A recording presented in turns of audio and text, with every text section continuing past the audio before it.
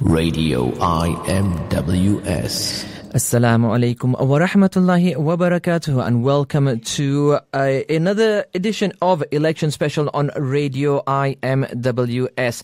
I'm Brother Muhammad, and we will be with you for the next hour and a little bit, hopefully, inshallah, asking our guest some important questions. Anyway, now, on May the 7th, voters up and down the country will head off to their local polling stations with an eye to vote in a local MP and a government. With just 10 weeks to go before the general election, it's important to make an informed decision and use your vote to shape politics on a local and national level with issues that matter to you. With this in mind, Radio IMWS will be giving an opportunity for local candidates to come into the studio and give you, our listeners, a chance to ask them the questions that matter to you. I am Brother Muhammad, as I said, and joining me co-hosting this evening, we do have again Brother Ayub.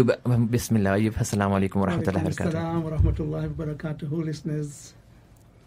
Ayub, anything you want to add to that? I do, yes. Welcome once again to our election special.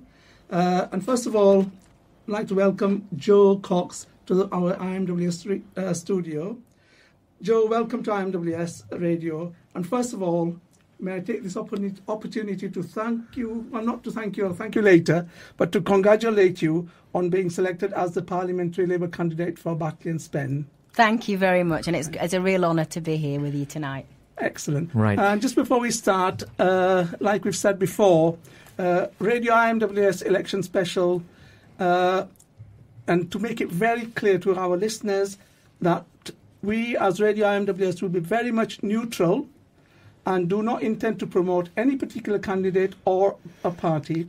However, we will try our very best to present our listeners, or rather to represent our listeners, the IMWS members and the wider community's interests. And to this end, we will challenge candidates on what they stand for and how they will benefit the community. I hope you feel comfortable with that, Jo. Very comfortable, very comfortable. Good. So listeners, as already been mentioned, our guest today is the Labour candidate for Batley and Spen, Jo Cox. If you do want to ask a question, easy enough, just send us a text or WhatsApp to 07460809218. We will be taking texts and WhatsApps right from now, so do send them in. But we are going to give Jo a little time, as we've done with all the candidates so far. Jo, first of all, tell us a little bit about yourself and why you're standing in the Batley seat. Lovely, thank you, and thanks for this opportunity. And good evening to everyone out there on a cold, rainy, miserable night in Batley. And as I say, thank you for this chance to come and talk to your listeners, which I think is a really important part of politics. And everyone out there needs to make a very informed decision about how they're going to vote on the 7th of May. But first of all, let me say, I do encourage people out there to vote. Make sure you're registered. Make sure you've got a voice. This is an election that matters like no other. And I certainly think it's a sort of generational change election, something where you have to have a voice. So get registered and do vote. So I'm Jo Cox. I was born and bred in Batley and Hertmondwike. Went to Hertmondwike Grammar School. Come from a very working class background. My family have lived here for generations, and it's this constituency is very much in my blood. And I'm very passionate about our area. I think Batley and Spen's a very unique bit of the UK, and it's a place we should all be very, very, very proud of. Whether that's you're newly arrived here or whether you've been here for many decades. And I was the first person in my family to go to university. I worked very, very hard to get to Hertmondwike Grammar School, and then went to Cambridge University and studied very, very hard there. Found it very difficult as a working class girl from Yorkshire to survive in what was quite a privileged academic environment, but fought very hard for a place there and made very, very sure that I survived and left with a very good degree. And then I've worked all over the world. I've worked from Afghanistan to Gaza to Batley to London, and lived in New York and Brussels in between. And my career up to now has really been about representing the most vulnerable people, whether that's children who've been victims of child abuse in the UK, kids who are going to bed hungry in Birmingham or Bradford, or people in Gaza and Afghanistan who've been suffering from decades of conflict and violence and live in incredibly insecure situations. And I've come to the conclusion after 20 years working in the voluntary sector that Politics really matters, and we need to make politics more normal, more approachable. I think many people feel politicians are out of touch with what's going on in people's lives, and I actually think that's true, and we need to change politics. But I also think, we need politicians who have got real values and vision, and they know why they're entering politics. They know what causes they're going to champion and why they're doing this. And I feel very clearly that after my 20 years working very hard on a lot of these issues, I'm very clear about why I want to do this, and hopefully we'll get into some of that. Right, okay, that's fine. Ayub, I know you've got a... Yes, thanks very much, Joe, for that. That sounds brilliant. I'm going to ask you about a philosophical question on politics. Where do you stand on the political spectrum? What is your political philosophy and your alliances? And who are the politicians that have inspired you or do still inspire you? Great questions. I've always been a socialist. I'm Labour through and through. The Labour Party's values of fairness, decency, justice, fighting for the underdog, championing respect for families and communities, but also not shying away from people who aspire to a better life. We want the best for our kids, and the Labour Party has always, for me, been a beacon of hope for people who are the most vulnerable, the most needy, but also people who care about their communities and their families and want to give something back. So I am Labour through and through. I'm a socialist through and through, and that's definitely where I'm positioned and always will be positioned. Super. Now, following in Mike Wood's footsteps, if you are elected, will be quite a task. He's been a fantastic MP for our constituents. What do you consider to be your style of working as a prospective parliamentarian? It's been said in some circles that you may be a career politician, in the sense that you may be wanting some sort of ministerial role in the future, which in itself may not be a bad thing for Batley and Spen. So what's your style going to be? Well, look, I think, first of all, let's celebrate Mike's enormous service. Absolutely, I mean, yes. he's given 17 years, good years, and worked tirelessly for many families in this area. And, the number of doors I knock on and the number of people I speak to, the number of families that he has personally been to help, whether that's on a difficult immigration case or a benefits problem or something that's really destroying their lives, he's been there. And, he's got big shoes, and I'm gonna strive very hard to fill them. In terms of what sort of politician I want to be, I think it's two things. The first is that to be a good politician, you need to understand what families and the communities that you're representing are going through. So, I've spent all day today knocking on doors in Hetman, Dwight and Batley. I was out this morning with the Police and Crime Commissioner for West Yorkshire, knocking on doors in Hetman, Dwight, and we had a good briefing with Hetman, Dwight police officers this morning on local crime.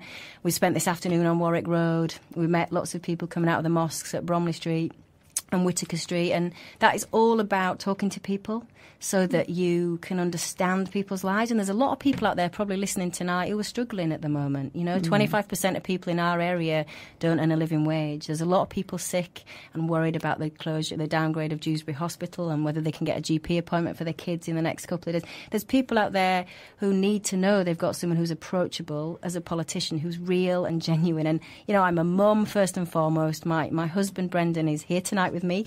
And, that family commitment and that being approachable and very, very available to people is definitely something that I believe politicians have to be if they're going to be any good. But, I think one of the reasons that I want to enter politics is that I think consistently Batley and Spen is marginalised. We are not Wakefield, we're not Huddersfield, and we're not Leeds, and we're not London. And this area needs a representative who is going to stand up for people around here, regionally and nationally, with a very strong voice and a clear agenda that puts people's needs in Batley and Spen first. And so, yeah, I do have ambitions to be a loud, vocal politician in London and Westminster and nationally and internationally, because a lot of people talk to me about international issues. If you want to have influence on these things, you need to have presence, and you need to be brave enough to stand up and say no or yes, things need to change. Great. Okay, just go back a little bit.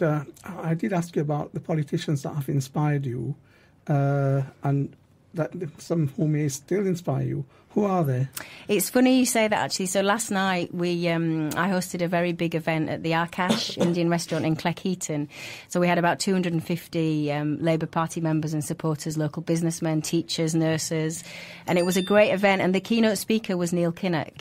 And Glenys Kinnock was there as well, and we had trade union speakers and an actress who grew up in Birstall and was in Coronation Street came and spoke. But Neil rocked. You know, he spoke from the heart about the values that the Labour movement has always held dear. He, you know, he had a standing ovation at the end of the night because he spoke passionately about why he entered politics.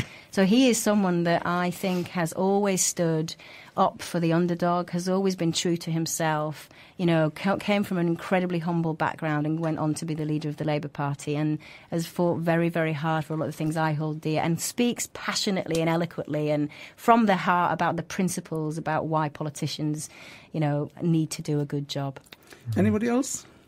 Anybody else? Well, I was always a big fan of Mo Mowlam. I don't know if you remember Mo Mowlam. She was Northern Ireland Secretary. She was in the last Labour government. A very, very down-to-earth woman who always spoke her mind and was someone you felt that you could always have a nice cup of tea with, but also you knew would be on your side if you needed someone to stand up to the Israeli government or the American government or the Northern Ireland governments and political parties. So Mo was a big heroine of mine. Thank you. Thanks, Mohammed.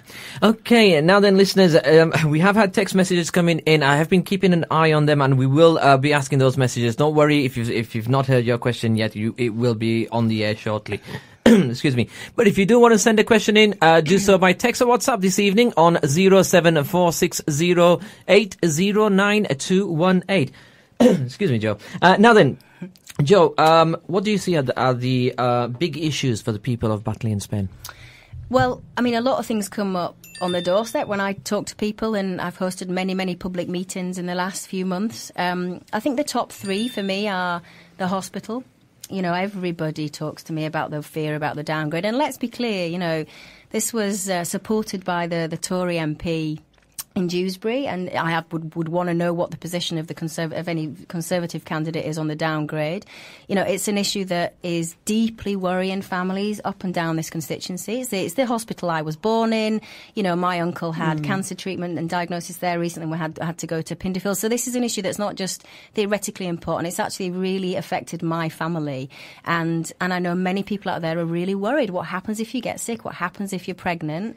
And something goes wrong and you need to be zipped over to Pinderfields, which is potentially 45 minutes to an hour and a half or 2 bus journeys away. So, you know, that comes up a lot. And I've made sure I've had meetings with the CCG, the Care Commissioning Group, and some of the local doctors and managers involved in that decision with a view to, you know, understanding what's going on and what, as a future Member of Parliament, I would have the scope to try and change and stop to make sure that we keep vital health services at Dewsbury. The things that particularly worry me at Dewsbury are the maternity services. You know, this is a high birth rate area and we've got low birth weight of infants. Now, that's dangerous, you know, and I want guarantees, and I've asked the doctors involved for guarantees that no woman out there who's pregnant now will be needlessly worrying about this. So the hospital, first and foremost. I think the second thing, you know, is jobs and regeneration. So you need a decent job. If you're about to leave school and you're out there listening to this, you want to know that you're going to find a job that's going to give you a decent income. That means you're going to be able to save for a house or save for a holiday, whatever you want, or save for your kids' future. So, you know, we need to think about how are we going to give not just kids, but, you know, everyone of working age a decent job in Batley and Spen. And let's remember, the last Tory government decimated this area and the proud textile tradition we've got around here, which many of my family worked in. And, you know, one of the things I've been doing is talking a lot to manufacturers and local businessmen and women about, you know, should we have some sort of manufacturing summit here to talk about the future of those brilliant employers that are thriving locally and employing a lot of people, but who perhaps need a bit of help, whether that's on business rates or whether that's on, you know, finding properties if they want to expand. and just thinking about how government and how council can be a helping hand for these businesses, because we need them to be employing lots of people, but employing them fairly, and as I said earlier, 25% of people in Batley and Spen don't earn a living wage. So one of the commitments of a Labour government would be to make sure that the minimum wage is raised substantively, so that people are actually... One of the biggest problem in Batley is there aren't any businesses left in Batley. If you go down into the town centre, half the shops are closed and more closing each day. That's right. I'd just like to get this message, this question in from a listener, and it also adds... it's regarding the Dewsbury Hospital, which you just mentioned. The listener asks, what have you done to stop the downgrading of important services at Dewsbury Hospital? What is the current status of the campaign?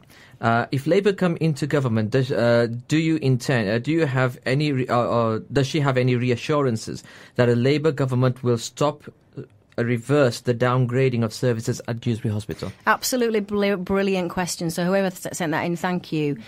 So I've joined the campaigners out on the lines outside, Dewsbury Hospital and down at Dewsbury Town Hall, protesting around fear about the changes. I've had good meetings with the two brilliant women who are actually running and orchestrating the campaign, and actually hats off to them. Community. Who? So Trish and I can't remember her name. Trish and Christine, I think it is. Brilliant, and they non-political, they are community activists who are championing the campaign, and they gave me a brilliant briefing on, what people around the constituency are doing of themselves and how I could be of help to them. And the other thing I said I've done before, which I mentioned, is a very long meeting with the managers and the GPs involved in the downgrade decision about exactly what are the parameters now that they are looking at about the future of Dewsbury. And now what would I do? What would a Labour government do? Now, let's be clear. Some of these decisions have been taken, and I'm not going to be the sort of politician that promises nirvana. You can't reverse some of these things. A Tory government has put in place a lot of decisions in the last 4 years that we will not be able to reverse overnight. And let's be clear about that. And what I'd say to some of your listeners is, if you don't like what's happened in the last 4 years, you need to think very, very hard about what you want, what would happen under a future Conservative government. Another 5 years of these kind of decisions are deeply, deeply worrying.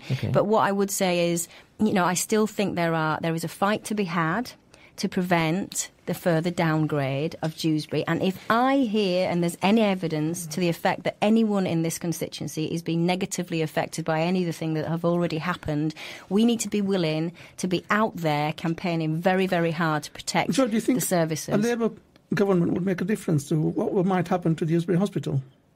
I think at a national level, there's clear blue water between what the Conservatives are going to do to public services, not just the NHS, but public services, and what a Labour government would do. So the Conservative government, the Conservative Party, have been very clear. They're going to take public spending levels down to what they were in the 1930s. That's before we had an NHS. There is no way the NHS, as your listeners now experience it, can survive at those kind of levels of public funding. And what the Labour Party has said is we'll implement a whole series of measures, including a mansion tax and many other things, to raise money to invest in the health service. Now, investment is not enough by itself. It's not just about money. And if you speak to most health professionals out there, they'd be very aware of the fact that they do need to change. Change needs to happen. Change is a good thing, but you can't just change. You can't squeeze the NHS in such a way and expect it to still deliver. Yeah, sorry, Joe. I'm conscious of the time, and I just want to try and get as much of this in as well. But just on that, are you saying that if a Labour government comes in, we cannot turn back the clock on the changes that are presently taking place in Dewsbury Hospital? No, we can't. The downgrade decision was taken by this government. The Tory Secretary of State took this decision. So the Labour Party actively campaigned against it and was very, very vociferous, as joining many community campaigners saying this was a bad decision. That decision has now been taken. But let's be clear, it was by a Tory Secretary of State. But would a Labour government... No, you can't automatically reverse that decision overnight. But on day one, Andy Burnham, the Secretary of State, the Shadow Secretary of State for Health, has said he will reverse the Health and Social Care Act, which does introduce a whole range of elements into the NHS, which I am passionately against. Everything from increasing the scope for privatisation and many other reorganisations that we've seen in the last 4 years that, if you speak to health professionals, they think have been a bad idea, as well as it's wasted billions of money. And let's just remember as well, the Tories never said in their last manifesto at the last election they were going to do any of this. So they snuck this in by the back door. And, people didn't vote for a reorganisation of the NHS. They just implemented it. It's wasted billions at a time when money was scarce, and that money could have been much better spent on frontline workers, protecting nurses and GP jobs, which is what people want. It's the future of the hospital. I think that's in question, isn't it? What might happen to the Dewsbury Hospital? Wait, the listener was asking about the downgrading. Now then, another point. Just one last thing though. Yep. The downgrade decision was taken by the Tories, and that's done. Now, there is still a lot to play for. I am not saying let's give up, because there is still a lot to play for in terms of protecting the services we've now got and making sure that if anything negative happens, we're all willing, and that includes your listeners, we're all willing to stand up and say this is not acceptable. Okay. Now then, one of the during the consultations, members of the public raised the issue about the PFI. The Private Finance Initiative. Sorry, I forgot what I meant then for a moment. But the Private Finance Initiative, there's a lot of concern around it. There was a lot of case about investors making millions whilst the hospital is having to cut because it doesn't have the money. And essentially, that's what the cuts are really about. And we all know that. In October, Balfour Beatty walked away with a profit of £42.2 million for their investment. Why are investors walking away? Would Labour stop this? Because Labour did introduce the Private Finance Initiative as a way of raising. Right. So at the moment, the trust is basically being held at a stranglehold. A lot of people are of this opinion, members of the public rather, that the trust is being held at stranglehold by the PFI. Would Labour do something to try and end the PFI that's on the trusts? So Labour did introduce this, but it was always a tiny proportion of the investment in the health service. I think it was about 5% under the last Labour government. And let's remember, this was at a time when the health service had been squeezed after 18 years of Tory rule and desperately needed money. So we introduced a tiny element of private investment to raise much needed money. And if you talk to people in Hetman who got a really brilliant new health centre and other hospitals up and down the country who got brand new spanking facilities, actually a lot of people would think that's been a good thing. Now, I think what's happened under this government with new legislation under the Health and Social Care Act is that the door has been open, the floodgate has been open to private sector involvement. Now that I am fundamentally opposed to, and what worries me is if we don't stop that now, where does that end? If you have one more term of a Tory government, and a Tory government without the Lib Dem coalition, what would they do to the health service? At the kind of levels of investment financially they're talking about, with this sort of floodgate opening up in terms of public sector involvement, private sector involvement, I am worried. I've lived in America, and if you are poor and vulnerable in America, you do not have health care. Is that the scenario we're going to end up in 10 years? And, for anyone who grew up in the 20s, 30s, and remembers life without our NHS. For me, this is an election that is about the future of the NHS. Okay. And I always think, look, you cannot trust the Conservative Party with the NHS, and Labour's got a vision to both invest money, make sure that private sector involvement is minimal and has governance to it, and we invest in frontline care. Okay, very quickly, I've got a lot of questions that have come in, but I wanted to ask. You are. Well, actually, to be honest with you, all the three shows so far have been very popular. Keep your messages coming in. Jo has said she will stay with us beyond 9 p.m. and hopefully she'll. I mean, you've got Imtiaz's record to break. Okay, he's still the record holder on the election special. So you're going to have to tell my mum. She's with my kids. Oh, it's not a problem. You can do that. Okay, text or WhatsApp your questions 07460809218. Now then, you mentioned about the privatisation. CCG, Clinical Commission Groups, came into effect last year sometime. Mm-hmm. They've been giving a lot of tenders out, moving a lot of services out of the hospital into GPs. What's your opinion on CCGs? Oh, well, I mean, I think this is all part of the reorganisation that we didn't need. Now, again, we are where we are. And the Labour Party is going to have to look very carefully at what we've got. And there are some good people working in the clinical commissioning groups. I'm not just going to say they're all terrible and evil. But, in terms of whether they're delivering, there's a lot of people out there concerned that they aren't delivering and they're out of touch and they're not doing the job that we need them to do. So, in terms of whether you just get rid of them, no. I don't think you do that automatically overnight. But, as I've said, Andy Burnham is very clear that we are going to scrap the Health and Social Care Act immediately as soon as we get into power and look again at what the Tories have done with this reorganisation that has cost a lot of money and hasn't put people's health first. Okay. Question for Joe. This is a listener who sent this one in. If you win, how do we know you will deliver after, as politicians make promises at elections but then forget very quickly? That's a good question as well. That came up a lot on Warwick Road today. And what I said to people today on the doorstep, what I'll say to you is... look, you can hold me to account. If you don't like what service I give in the next 5 years, if you elect me in the first place, then it's your prerogative to boot me out in 5 years' time. And, I definitely want to be the sort of politician where if you don't think I'm doing a good job, you can come and tell me. I've been giving out my mobile number all day today to people to say, look, you need to be able to tell me whether I'm doing a good job. And I think that's all I can promise, And let's be clear, politicians can't do everything. And I think your listeners know that. Actually, people aren't dumb. We know that politicians can't solve all your problems. I think someone said to one of the people I was going out with today that he wanted a new roof and a new window frame in his house. Now, that's not something a politician can do. But the politicians promise a lot, though. They do. And it's like I said at the start, I think politics needs to change. And I am desperately trying hard during this campaign not to overpromise because I think that is really dangerous. And look at what happened to President Obama. So I campaigned very hard for President Obama. I was living in America at the time and working at the United Nations. And, I went and took 3 months out and went and door knocked for Obama and got people to the polling stations. And it was an amazing moment in history to be part of. And there was such hope from people, and he sort of over raised expectations, so he could never deliver on what people thought he was going to do. And I'm not saying that was wrong because it was an amazing moment to be part of. But I'm not comparing myself to President Obama in any way. But that sort of let's not overpromise. I would quite like an honest conversation about what can we do and what can we not do, because a lot of this is about politicians working with communities, and just an example of that. So. And, I've hosted quite a lot of public meetings on town centre regeneration. You mentioned Batley having empty places.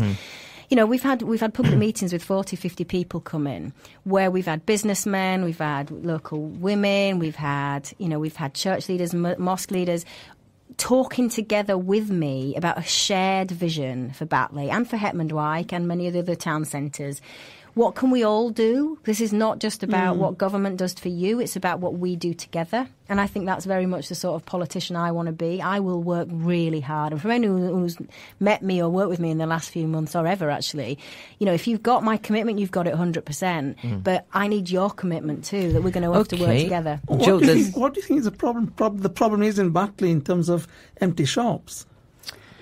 Well, look, I think it's footfall, first and foremost. There's not enough people going into Batley to justify taking they're going to Tesco's. Well, that's it, but they're not going into the town. They're going to Red Brick Mill and they're going to Tesco's. What we need to find a way of doing is channeling them back into Batley. And so, some of the things we've been talking about have been a sort of unique identity for Batley that draws people into the town centre, not just to Tesco's and to Red Brick Mill. And there's a lot of ideas on the table, whether it's a sort of Asian food festivals or a regular market selling either vintage clothes or Asian food, or we need to find a creative way, or whether there's an arts dimension to this. There's a lot of creative arts people involved in some of the projects I'm working on. But also there's a role for the council. Can we give a kind of rent holiday to some of the market traders so that they can establish trade stalls and then build from that? Or can we give business rates down? Because in the budget this Wednesday, the council announced that they were going to shut down Batley and Birstall markets. I know, and I mean it's just such a tragedy, isn't it? It is. But you've talked about regeneration, and I know a while ago you also set up a group to look into that. And what's the secret ingredient? Because we have been under a Labour MP for the past 18 years. There has been a Labour council around us as well. We have had a Labour government during that time as well, and we've seen over that period of time and from before, we've seen a decline in footfall to the town. We've seen a decline in the number of stalls on the market. We've seen a decline in the number of shops. We've seen a decline. As a Labour MP, what are you going to do differently that's going to bring trade into Batley? I think you've also in that period seen, though, two things that are really interesting trends that you can't just ignore. The first is the growth of supermarkets, and that has fundamentally changed consumer behaviour. I do all my shopping either in a big supermarket these days or online, and that's the second big trend. People are shopping online. Now, those two trends mean that town centres have, whatever government, to be fair, face an enormous challenge around footfall. People are opting to either vote to shop online or go to a big hypermarket supermarket. Now, against those two trends, you've got to think really creatively about a unique identity for a town or a village or a city, to be honest. And one of the things we've been doing as part of the Batley and the Hetman Dwight town centre meetings is looking for other examples of places which have managed to find a niche. Whether that's somewhere like Hebden Bridge or Morley have done really well. And Cleckheaton, to be honest, is a thriving town centre. They've got very high occupancy rates. They've got really thriving market. They're good. They're doing really well. So it's not impossible. You can book the trend. So, and I think politics is part of it, but it's also about individual passion and leadership. And I've really enjoyed convening these big public meetings to discuss some of this stuff. And it's about, leadership, showing leadership and initiative and enthusiasm for this stuff and solving these problems. Okay, breaking away from this slightly because we've got a lot of messages and I do want to get them all in, hopefully as well, inshallah. We've got a listener who messaged in. Sorry, excuse me, before I end up deleting. Right, okay. Salam, super show, but I'm concerned Jo Cox seems to be identifying herself more with the so-called self-styled Asian leaders and out of touch. My apologies. So where are we? Seems to be identifying herself more with the so-called self-styled Asian leaders and out of touch with the Joe Patel on the street. Somewhat pompous and they are hardly committed. It's not you, it's them I think they're talking about. So, socialists preferring meetings in houses and having samosas and pakoras. We want a Labour MP who values socialism. That's what the listener has asked.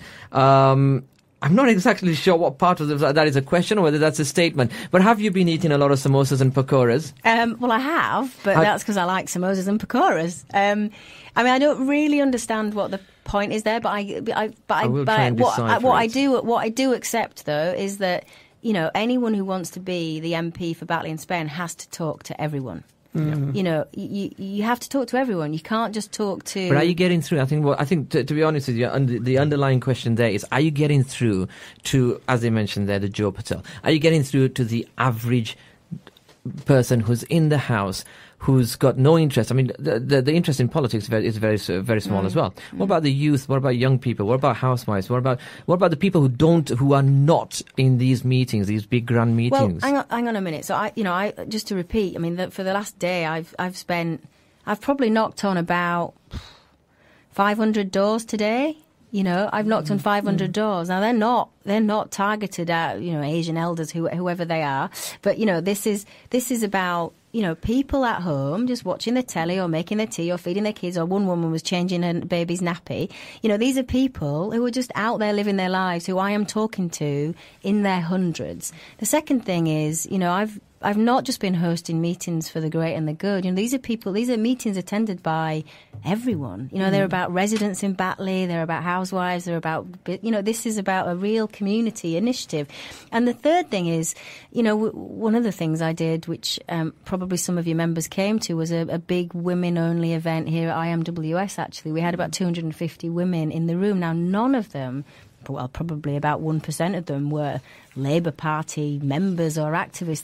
They were women in Batley and Spen, and we had a really interesting, evening, which was a celebration of some of the things that women do in our communities, which is an enormous contribution both to family life and community life. And, you know, it was a really interesting mixed event, women old and young. Our youngest speaker that joined me on the platform was 13. You know, and we had head teachers there, we had business women. So this is not about an elite campaign. I am talking to everyone. And if your listener wants to chat, tell him or her to get in touch. And I am very happy to come and eat a pakora with him or her. And you can bring some back here, I think. The question has a fear that you've been influenced by a certain clique rather than, you know, the what they call it, Joe Patel. Joe Patel. Well, I'm... Rather than Joe Blogs. Yeah, Joe Blogs. I like that. Look, no one influences me. I listen to everyone, and I'm going to be... I mean, this is one of the things that I think politicians need to be honest about. You know, I'm going to be very much an independent-minded politician if you elect me, you know, and I'm not beholden to any one group or any one community, and that's what I think politicians need to be honest about. So, you know, come and talk to me. Okay. Now then, we are going to take a very, very quick break. Give Joe a bit of a break. Give us a bit of a break as well. But if you do want to ask a question, remember this is your opportunity. We have in the studio with us Jo Cox, the Labour candidate for Batley and Spen. If you want to ask a question, text or WhatsApp to 07460809218. We're going to take a 2-minute break and we will be back with you right after this.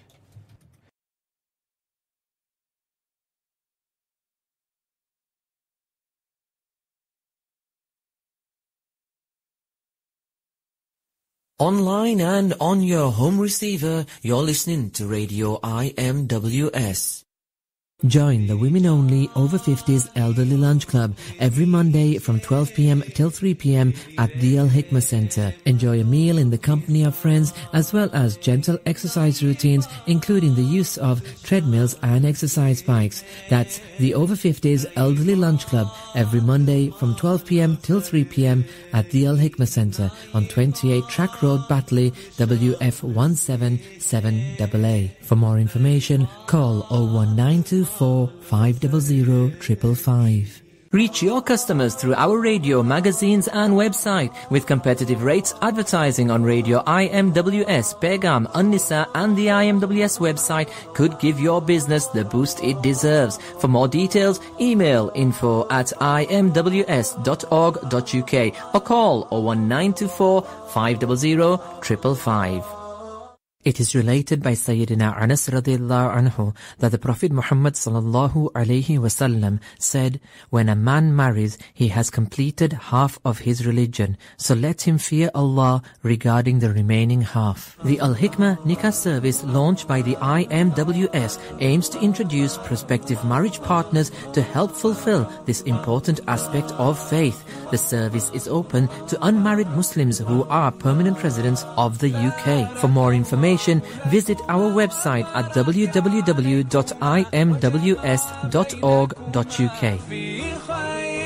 Radio IMWS. Welcome back to Radio IMWS. You are listening to the election special, and now our guest this evening is the Batley and Spen the Labour Batley and Spen candidate for the up and coming general elections. It is Jo Cox, of course. I'm sure everyone knows that already. But Jo, now we were talking a little bit about regeneration in Batley Town Centre. We've mentioned already, but Batley and Burston markets are going. That's more loss. We've got the library that's under threat. What do you think about the library? Well, I stood with the wonderful Ahmed Lunet outside Batley Library about 6 months ago, and many others, and very happily added my name to the campaign to save it. What an amazing building and service, you know. And I'm a big believer that the service that the library provides is not just about the books, and they can be anywhere. It's about the environment and the building. So the two go together. You know, and it's a tricky one, isn't it? I mean, let's be honest. Let's be clear, actually, that, you know, the Kirklees councillors at the minute are in a very, very difficult situation. You know, the council we've got locally have been subject to enormous cuts from central government. And another point I'd make is that the Labour Council here has suffered far more cuts to its budget than we've seen some Tory councils seen. So there's a bit of an element of disparity going on here around who's actually taking the brunt of the cuts. And that said, they've got some difficult decisions to make. Now, I've been to library meetings all over the constituency, and I'm very happily supporting people who are campaigning for the protection of their library service, including in Batley. And I know Malcolm Haig from the History Group is doing an amazing job at collecting signatures, and Malcolm's brilliant. And if anyone's going to defeat this decision, then Malcolm together with the Batley poets. But look, this is a difficult time that the council's facing. And, I know that they're consulting again now on what to do about the libraries, and they're trying very hard. And I'm very, very clear to David Shear that anything I can do to help him make sure that we save these vital services. One of the people I was campaigning with outside Batley 6 months ago was a local actress who, did most of her exams and revision in Batley Library. And, how many kids and parents out there know that if you lose that service, their kids aren't going to have anywhere to go to revise or read, or for people to go find jobs or read a newspaper. And the last time I was in Batley Library, it was packed. You had old and young. It was a thriving community hub. It's not just about getting books out anymore. It's about all sorts of different services. So, I'm desperately keen to make sure that we don't lose libraries. Okay, I mean, obviously you've got several libraries across the constituency. In actual fact, they're under threat because obviously there's 4 in total. Four in total. But the key there is what you've mentioned. The council are having to make cuts because of cuts in funding. So at the end of the day, it's about funding. Where are you going to get the funding from? You've talked about regenerating Batley Town Centre. You've talked about wanting to save Batley Library passionately. Where are you going to get the funding? Well, look, on Batley Town Centre, that's not just about money, let's just be clear. I mean, some of these things are not just about money. Batley Town Centre is also about thinking creatively about what else you can do. So it's about encouraging businesses to invest. It's about encouraging, sort of traders to come and try set up a new. I mean, I know they're going to close the market, but there is still ways you can try and encourage this to not just be something that's about council investing money, because we're going to have to think differently about that. And secondly, let's be clear, these are central government decisions that have been forced on us in Yorkshire, and we've got a bad deal compared to some of the Southern Tory councils. So let's not forget that.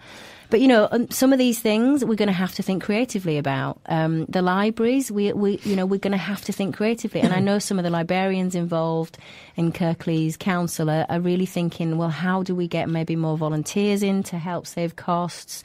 How do we set up community interest groups to run the service in the buildings and maintain them? How do we even do an asset transfer so that the communities take over the running of these facilities? And they're thinking about something similar in Cleckheaton. Yeah, these things are not just about money. Now, but this is ultimately about the council deciding what its priorities are. But I'm going to put a question to your listeners, and to you guys, think if you were a councillor now, and you had, millions of pounds of cuts to think, do you cut a children's centre? Do you cut care for the elderly? Or do you cut Batley Library? Now, these are really tough decisions. And they're not easy decisions to make. I agree with you that they are tough decisions. They are tough decisions, of course. But there are, I mean, if we for a moment just go to the council side of things, councillors have missed a lot of funding.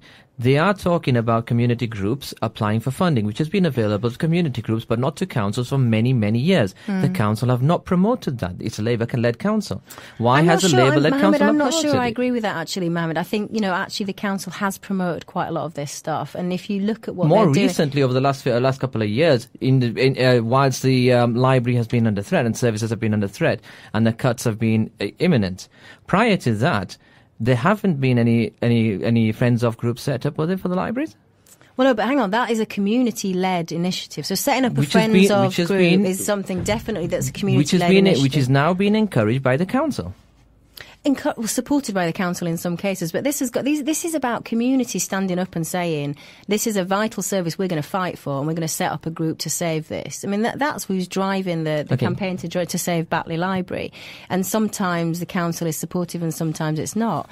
And I'm not going to defend all the decisions that Kirklees Council have taken, because some of them I disagree with. For example, I've hosted now 2 public meetings about Wycliffe Mount Sports Centre, which is which is about to be demolished, and that is a vital community sports centre. If we're in an age where we care massively about obesity and fitness, how can we be closing a sports centre now? It feels like that decision has been taken. I think the public consultation's been terrible on it, and that's a council decision that I actually don't really agree with. I'm happy to disagree with the council on some of this stuff, but also I think the issues are, this is not always about money. We're going to have to think creatively. Let's remember who's taken these decisions. This is about a central Tory government giving Kirklees a bad financial settlement, and that is on the record. You just look at what Tory-held councils in the south are getting compared to what councils in Yorkshire are having to do in terms of the cuts we're having to see. Let's remember that. But thirdly, there are things we can do, I think, as a community to protect these vital services if we care enough about them, and that includes all sorts of things like taking over asset management, so actually managing the building yourself, setting up a friends of group, campaigning, raising money if we need to. I'm happy to back those initiatives. But also, on certain things, we've got to win the debate with the Labour Council here. And that some of these things are services that are worth protecting and not demolishing. Absolutely. And that includes children's centres and care for the elderly as well as it does the libraries. I think I've had my hand slapped by a listener out there. Jo isn't standing for council, so let the councillors answer for that. That's fine. Well done. I agree. But we are asking about the regeneration of Batley. We are asking about what's the reality of the or what systems. You've mentioned that it's not just fine the funding side of things. There's more to it than that. You have mentioned what the Conservative government have done over the last 4 years to make it very difficult for the council. But we can't forget that 13 years before that, there was a Labour council. I mean, you can't destroy everything in 4 years. No, and I actually don't think we've destroyed everything. But if you look at some of the important, I mean, let's just take a step back. Not you. It's the Conservatives in 4 years. If you take a step back to some of the things that matter to the lives of your listeners, and this is everything from immigration policy to the NHS to schools. There are some big decisions taken in the last 4 years, which are devastating lives out there. The rise in zero-hour contracts. The lack of an ability to find a job. These are serious questions that this government has to be held to account on. These are decisions taken by this government. The tightening of immigration legislation. So this is stuff that we need to If Labour Party is elected and in government, where are they going to find the money from? Well, so what we've not any policy commitment the Labour Party makes is always going to be costed. So we've been very, very clear about that. The investment in the NHS is going to come from things like a mansion tax on properties over 2 million. These are big decisions, and we've been very, very clear that we are not going to make uncosted policy announcements and commitments. So take that as read. This is not a time for flying out, handing out goodies without costing it. And the Labour Party is absolutely committed to making sure we've got an economy that works and a budget that's balanced. So that is absolutely right. And anything we say we will do, we will cost. And including things like the NHS investment that we so desperately need. Okay. Moving on, because we are short on time, but I think we might have to bring you back in on a one-on-one with me one day. But bring it on, Mohammed. The question is, Jo, will you stand up for the rights of Palestinians? Right. This is a very, very obviously passionate topic amongst our listeners. Will you stand up for the rights of Palestinians and condemn the murder of innocent Muslim children and adults by Israel? Yeah, and this is not just an important issue for people listening. This isn't something that, is part of the core of why I want to go into politics. I've been an aid worker for many years in many, many conflicts. So I've spent time not just in Gaza, where I worked as an Oxfam aid worker, but I've been in Afghanistan, in Sudan, in the Congo, places which are war-torn and devastated, working with some of the poorest, most vulnerable people, kids, elderly people who've been through hell and back again. And in terms of Palestine, so I was there just after the last conflict, and the devastation that you see when you're there is horrific. We were trying to take in medicines at the time, and we're working with some of the refugee camps inside Gaza City, and the whole process of going into Gaza, for any of your listeners that have ever been, is the most dehumanising experience I've ever had. you have to walk. You're treated like a cattle. You have to walk through these incredible pens, and there are Israeli soldiers with massive guns pointing down at you. It's horrific. And to get in and out of Gaza, as many of your listeners will know, you need a visa, and it takes you months to get it. And some of your family members will be on the other side of the wall. And once you're in Gaza, it's like being in a prison. That said, some of the people that I've worked with there have been some of the most passionate, principled, positive, optimistic campaigners you will ever meet. People like Mohammed, when I was there, who is a young student, wants to be a film director. This guy had the biggest dreams of anyone I've ever met, and he will get there because he's passionately going to strive to. And it's for people like Mohammed and the other women and men that I met when I was working there that I will never give up on, a peaceful solution for the Palestinian people. It's one of the reasons I want to go into politics, and it's something that I'm deeply committed to. Now that we have got, like I said, a few questions on this, so we're going to start going through them now. My voting decision, this is from a listener again. My voting decision in the general election will depend on the candidate's position on Palestine. I will be more likely to vote for a candidate to become an MP who, first of all, calls for an end of the siege of Gaza. Absolutely. I've been calling for that for many, many, many, many years. Including working very hard at the United Nations when I was there to lobby many of the UN ambassadors to say, this is time to end the occupation, stop the settlements. This is time to get back to the peace negotiations and find a deal. Calls for the protection of Al-Aqsa in Jerusalem against extremist Israeli settler attacks. Absolutely, deeply worrying things going on. I've been to Al-Aqsa. It's an amazing place. We need to protect it, and I completely agree. Calls for the immediate and unconditional end to the occupation. Absolutely. Again, this is not something new. This is not something that's me just as a new politician saying, of course I will. This is something I've been writing letters about and campaigning about for years and years and years. Okay. I've got another one here. As an MP, what parliamentary tools are you going to use to promote justice for the Palestinians? This is so. I've been involved in many, many conflicts and many campaigns of this kind over the years. And the first thing I'll say is it's about getting the politics right. What's happening in Israel at the minute is that there is absolutely no pressure on the Israeli government to move in the right direction. And let's be clear, the conflict we saw last summer, the Tory government and David Cameron personally let me down and let millions of people down. He was inexplicably silent in terms of what the Israeli government was doing. I wrote a very strong letter to him last July to say, why are you not speaking out on this conflict? This is outrageous. And the Tory party do not have a good record on this issue. Having worked on this issue for many, many years and lobbied many, many, many Tory politicians. And, whereas Ed Miliband has been very, very strong, pro-Palestinian. You've got many, many statements on there from Ed.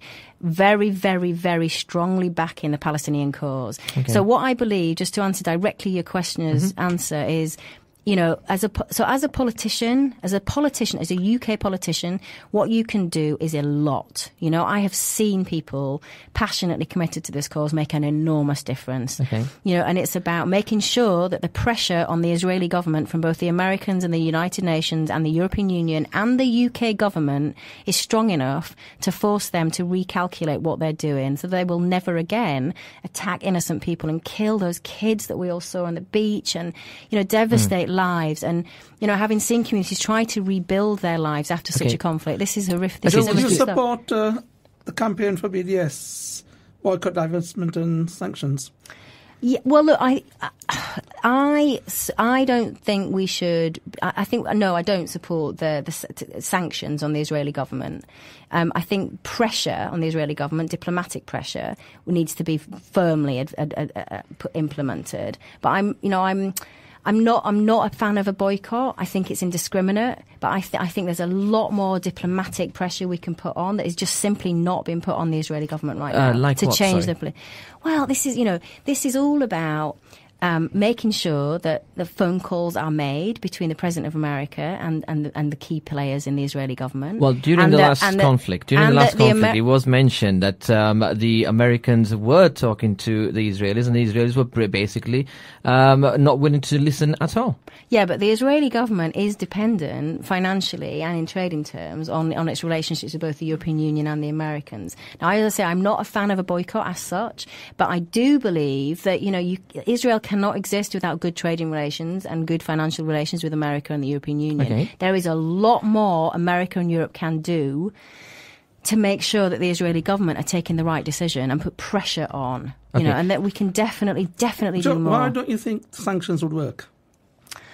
I'm not ruling them out, and I've seen them work in many places. You know, obviously we've seen South them Africa. South Africa, and I was a big fan of the anti-apartheid campaigning, and you know, change is possible in these places after many, many years. And I think sanctions do work there, and I supported sanctions there, and I wouldn't rule out supporting sanctions against the Israeli government. It's just, I think for now, it's not. I don't think it's the right So cause. it's been 60 years since the Palestinians have been suffering. But it's been It's 60 not like years yesterday. since. 60 years of negotiations around the table again and again, and each time, every 2-3 years, there's people being killed indiscriminately. It can't go on. No, it can't go on. It can't go on. And I think what we're doing as a country is not enough. Definitely There's a listener question here. But let's just be clear, though. You know what we're not doing the basics. You know, David Cameron did not publicly condemn what the Israeli government did last year. Okay, I mean, so we're not doing the basics. Let's get the I basics. don't think any political party has done anything in the past. We'll That's get on, worked. Hold on a second. We'll get onto that in a I moment. don't agree. I don't agree. I can't let that just- stand. There is a massive gulf I'll let between you what come a back on that, Labour Joe. government would do and what a Tory government I'll would let- do. You look at their history books, enormous difference. But we're still there. Again, with let's the same take situation. Joe, Nothing's changed. hold on a second. Let's take the Palestinian recognition. Right, bill hold on a that second. Ed Let's, Miliband personally back. Now is the time that the Labour Party is saying, let us independently recognise the Palestinian people and the Palestinian Let's just state. ask this That question is a first. massive difference between what the Tories That are was a proposing. token gesture. I think No, I might have to no, go it into a doesn't- break here. it doesn't have right, to let's be. just ask It this doesn't have to question be a because this was token gesture. related. This was a question that's related from a listener to what was being asked earlier. What are your views on the EU-Israel Association Agreement? Should it be suspended until Israel meets its human rights obligations? Yeah, you see, I'm sympathetic to that actually, and I think that is something I would back. Because having seen the human rights violations and seen the settlement building and. You know, I do. Okay. I do think there is cause for the Israeli government having breached human rights. Yeah. So you'd be happy sufficiently to say let's suspend this. So you would, and that is the kind of stuff that I do support. Okay, so you would be happy to stand up and say, right, we need to suspend the EU-Israel Association Agreement. Yeah, I would. We want to suspend this until something's done. I Right, that's fine. definitely would. Now, And in fact, I've already said that. Just coming many years back onto ago. the attacks during the summer, Ed Miliband condemned the attack on Gaza 9 days after the attack started, after 800 somewhere in the region of 850 people had been killed. Why did it take him 9 days? Ed Miliband? Yes. No, he said something earlier than that. 25th of no, July. he definitely said something earlier than that. I think he went on the record before that. On the day before, he did say he was in went America on at the the day time, before. and but he did not condemn it. He did condemn it on the 25th of July. Why? I'm pretty sure that he condemned it very much faster than that. I'm to sorry, be honest. but and if you look at the Guardian what he said, article has if very you look at what clearly he said, stated.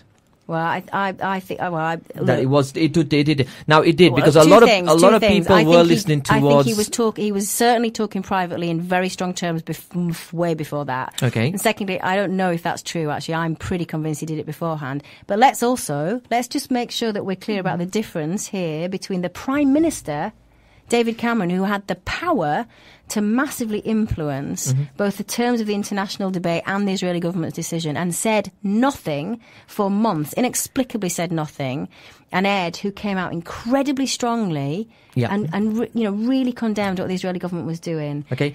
Now then, Castlead took place in 2008, 2009. That was Castlead. Took place, the attacks on Gaza took place in 2008, 2009, end of 2008, December, January. There was a Labour government at that time. Yeah, and we were we were very strong in condemning the attacks in the Israeli government, and I was part of the campaign to make them go even further, to be honest. I mean, look, and I am definitely on the end of a pretty aggressive positioning from the Labour Party on this stuff. I'm definitely on that end of the spectrum. But hang on, our record there was strong and clear. We vociferously condemned what the Israeli government was doing. I remember at the time passionately. And I was definitely in the camp of saying we needed to do far more. But the Labour Party was strong. Now, you know, the Labour Party and the UK government alone can't change this. This has to be part of a concerted international effort. And, you know, where I think David Cameron has failed and where the Labour Party previously has succeeded is trying very, very hard to reach a European position which persuades the Americans to also move and be far stronger than they've ever been. Yeah, okay. Now then, you mentioned Ed Miliband supported the vote to recognise Palestine as a state. Let me ask you a question. If a Labour government came in, would that be proposed as not just a superficial vote? Would a Labour government take the vote to actually recognise Palestine as a state without conditions? Well, we've decided that is the time to change the dynamic. And now is the time to unilaterally recognise Palestine. Now, and I personally back that. I think, you know, you talked about the fact this has been 60 years. You're absolutely right. Something needs to change. And the Labour Party has come to the position that now is the time to do this in the hope that it does tip the balance. Okay. You know, and again, I mean, I've got friends in Palestine. I've also got many Israeli friends who are pro-peace. You know, there are some people inside Israel that are definitely campaigning. What we need to do, let's be clear about this, what we need to do is give those voices space to get around a table. I mean, let's be clear, the parameters of a deal have been known for years. What we've never got right, that's true. You know, if you talk to people who've been closely involved in the Palestinian-Israeli negotiations for over the decades, the parameters of what they will ultimately agree are pretty much known. What we've never got right is the politics. We've never got right the space, the political space, which means men and women sitting down around a table and actually signing a document that says we will do the following. We have never got that right. Now, I believe that's what we need to focus on. We need to focus on getting enough international pressure on both the Palestinians and Israelis, mainly the Israelis, let's be honest, to get around a table and actually sign that document and bring peace to the Palestinian people. That's what I desperately want. And I will do everything I can to listen to your voters' concerns, your listeners' concerns, and represent that both in Parliament. I've also committed I will go to Gaza and I will do anything I can to use the contacts I've got in America and Brussels to make sure that this is a cause that in my lifetime, inshallah, we will see resolved. Right, okay. Are you? Yeah, okay. We can move on a little bit. Now then, it's been estimated between, 500,000 to 1 million people who have lost their lives in Iraq following the 2003 invasion when the Labour government was in power. And with recent sectarian violence showing no signs of slowing down, the death toll is still on the rise. And as a result, the whole of the Middle East is in a turmoil. All this happened due to the decisions made by the then Labour government under Prime Minister Tony Blair. This is one of the most appalling legacy of the Labour government, and in particular of Tony Blair. As Labour's parliamentary candidate, are you proud of Labour's record on foreign policy? And can we really trust the Labour Party again? I'm very proud generally of the Labour Party's record on foreign policy. I am dismayed at the aberration that was our policy on Iraq. And it was something at the time I was working for a charity that I campaigned vociferously against. I was there, campaigning and sending letters and on the streets with everyone else saying this is not a war that I want to be led in my name. I am not proud of that decision. I think it's, as I say, it's an aberration I'm deeply, deeply sorry that it was a Labour government that led us into that war. Now, in terms of what we do now, let's get into this. This is a big issue in terms of what the UK will do. What do we do about Syria? What do we do about Iraq? Is there a role for us to help either civilians fleeing? My husband works for Save the Children at the moment, and Save the Children are doing a lot of work in Syria with kids that have been through the most horrific experiences. And I've done quite a lot of work myself with child soldiers and kids who've lived through this stuff. And let's be honest, war is not a place for a child. War is not a place for anyone, but not a child.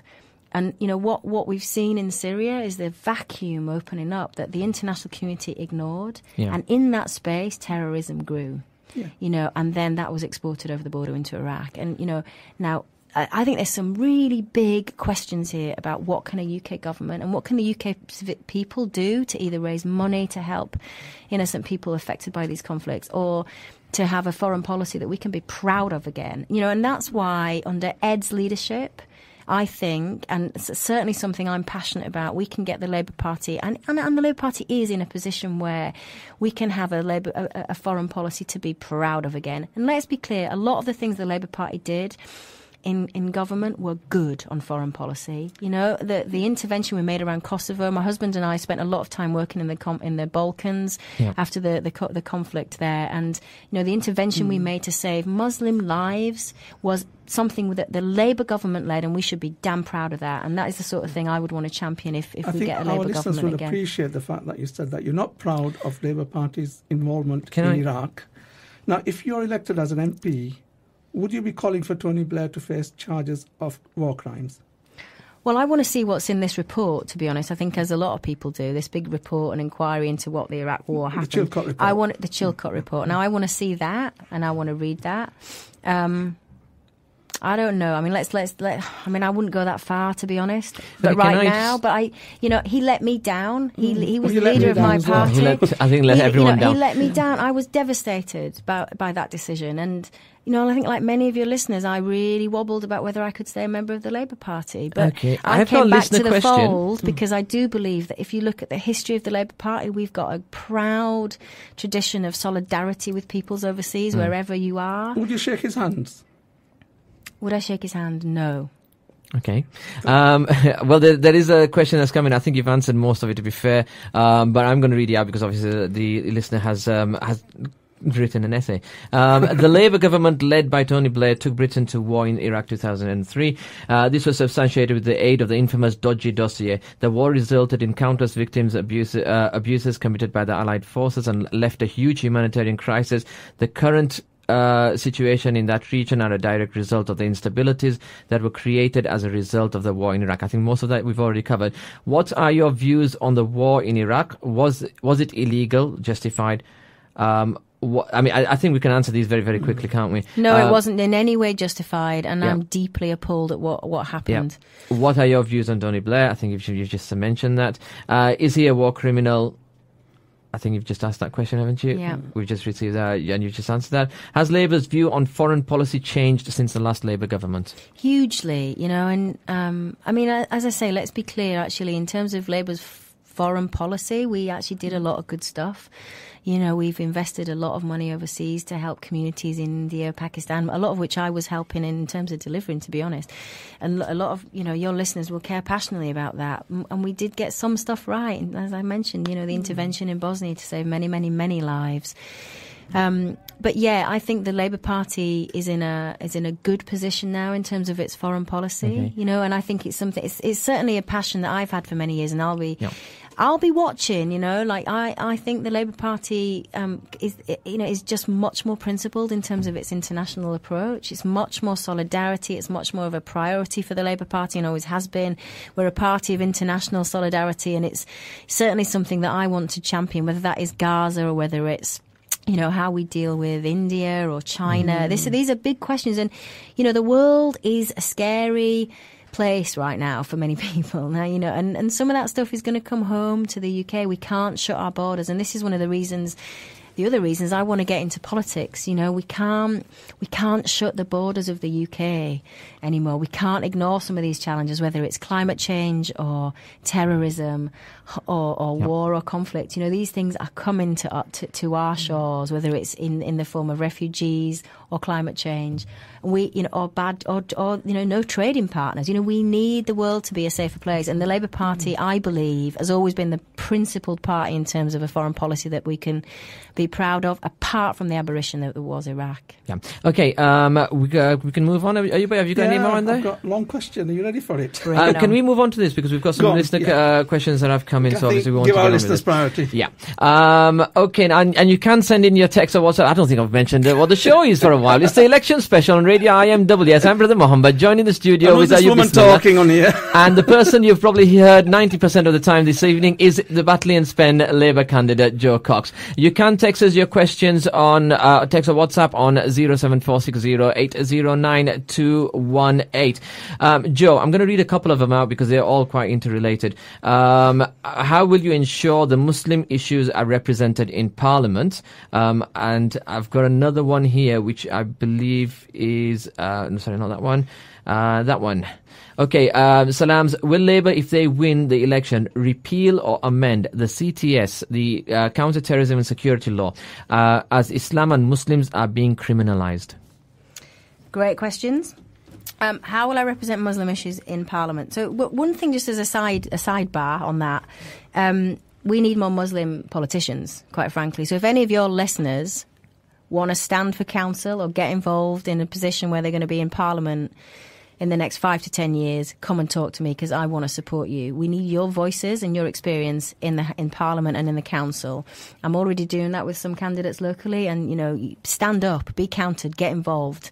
It's an issue I'm passionate about, as it is getting more women into politics. So that I can just interject on here, because I know you're quite keen on this, and you've also mentored, I think, BME candidates as well as women. Next year's general election, 3 Tory candidates have been selected in safe Conservative retirement seats.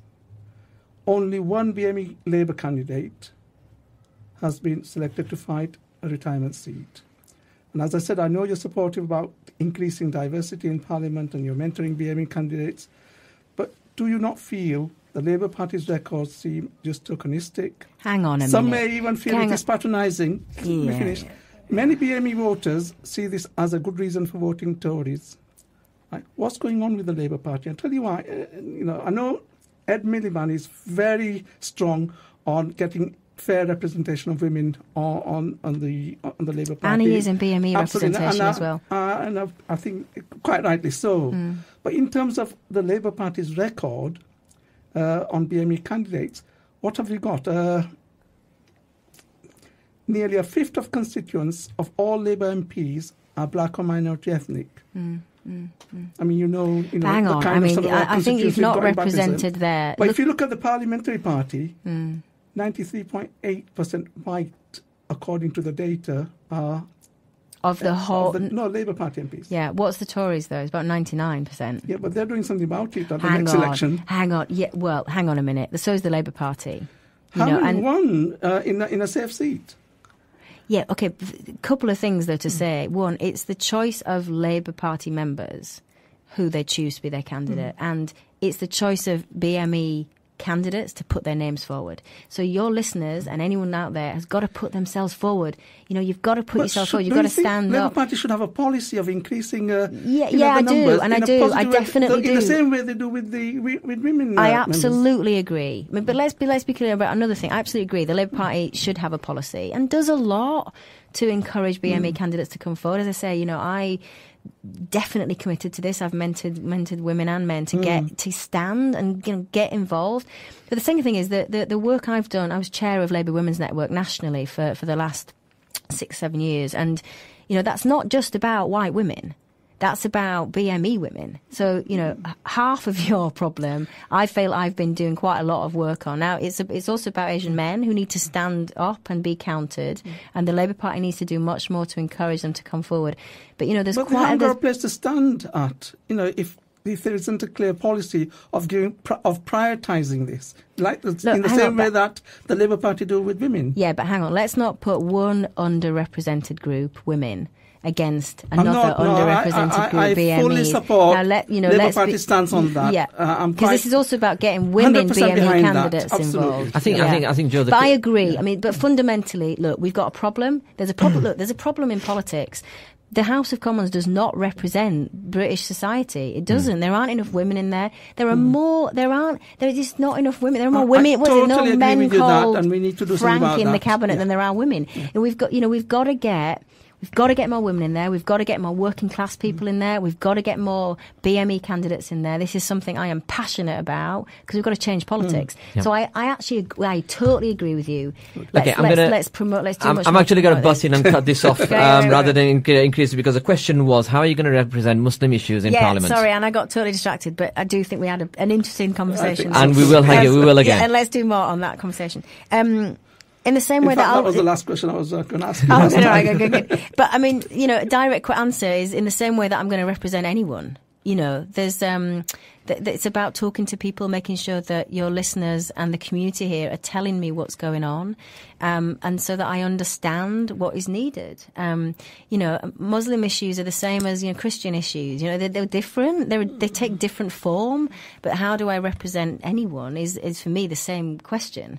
But that said, I think there are specific. What do you feel are the specific ones? I think there's a lot of specific issues right now. There's your question here on counter-terrorism, your question on hate crime. There are many issues that I know. What about the veil? The veil, yeah, I support the right if you want to wear a veil to wear the veil, and I'd be happy to defend that. Whether it's single-sex schools, I'm happy to defend the right for single-sex schools and for you as a parent or a community to choose to send your child to a single-sex school. So all these are things that, I would want to listen to the community's interest, both, and that's everyone. That's young and old, women and men, and do my very best to reflect the views of the community. Okay.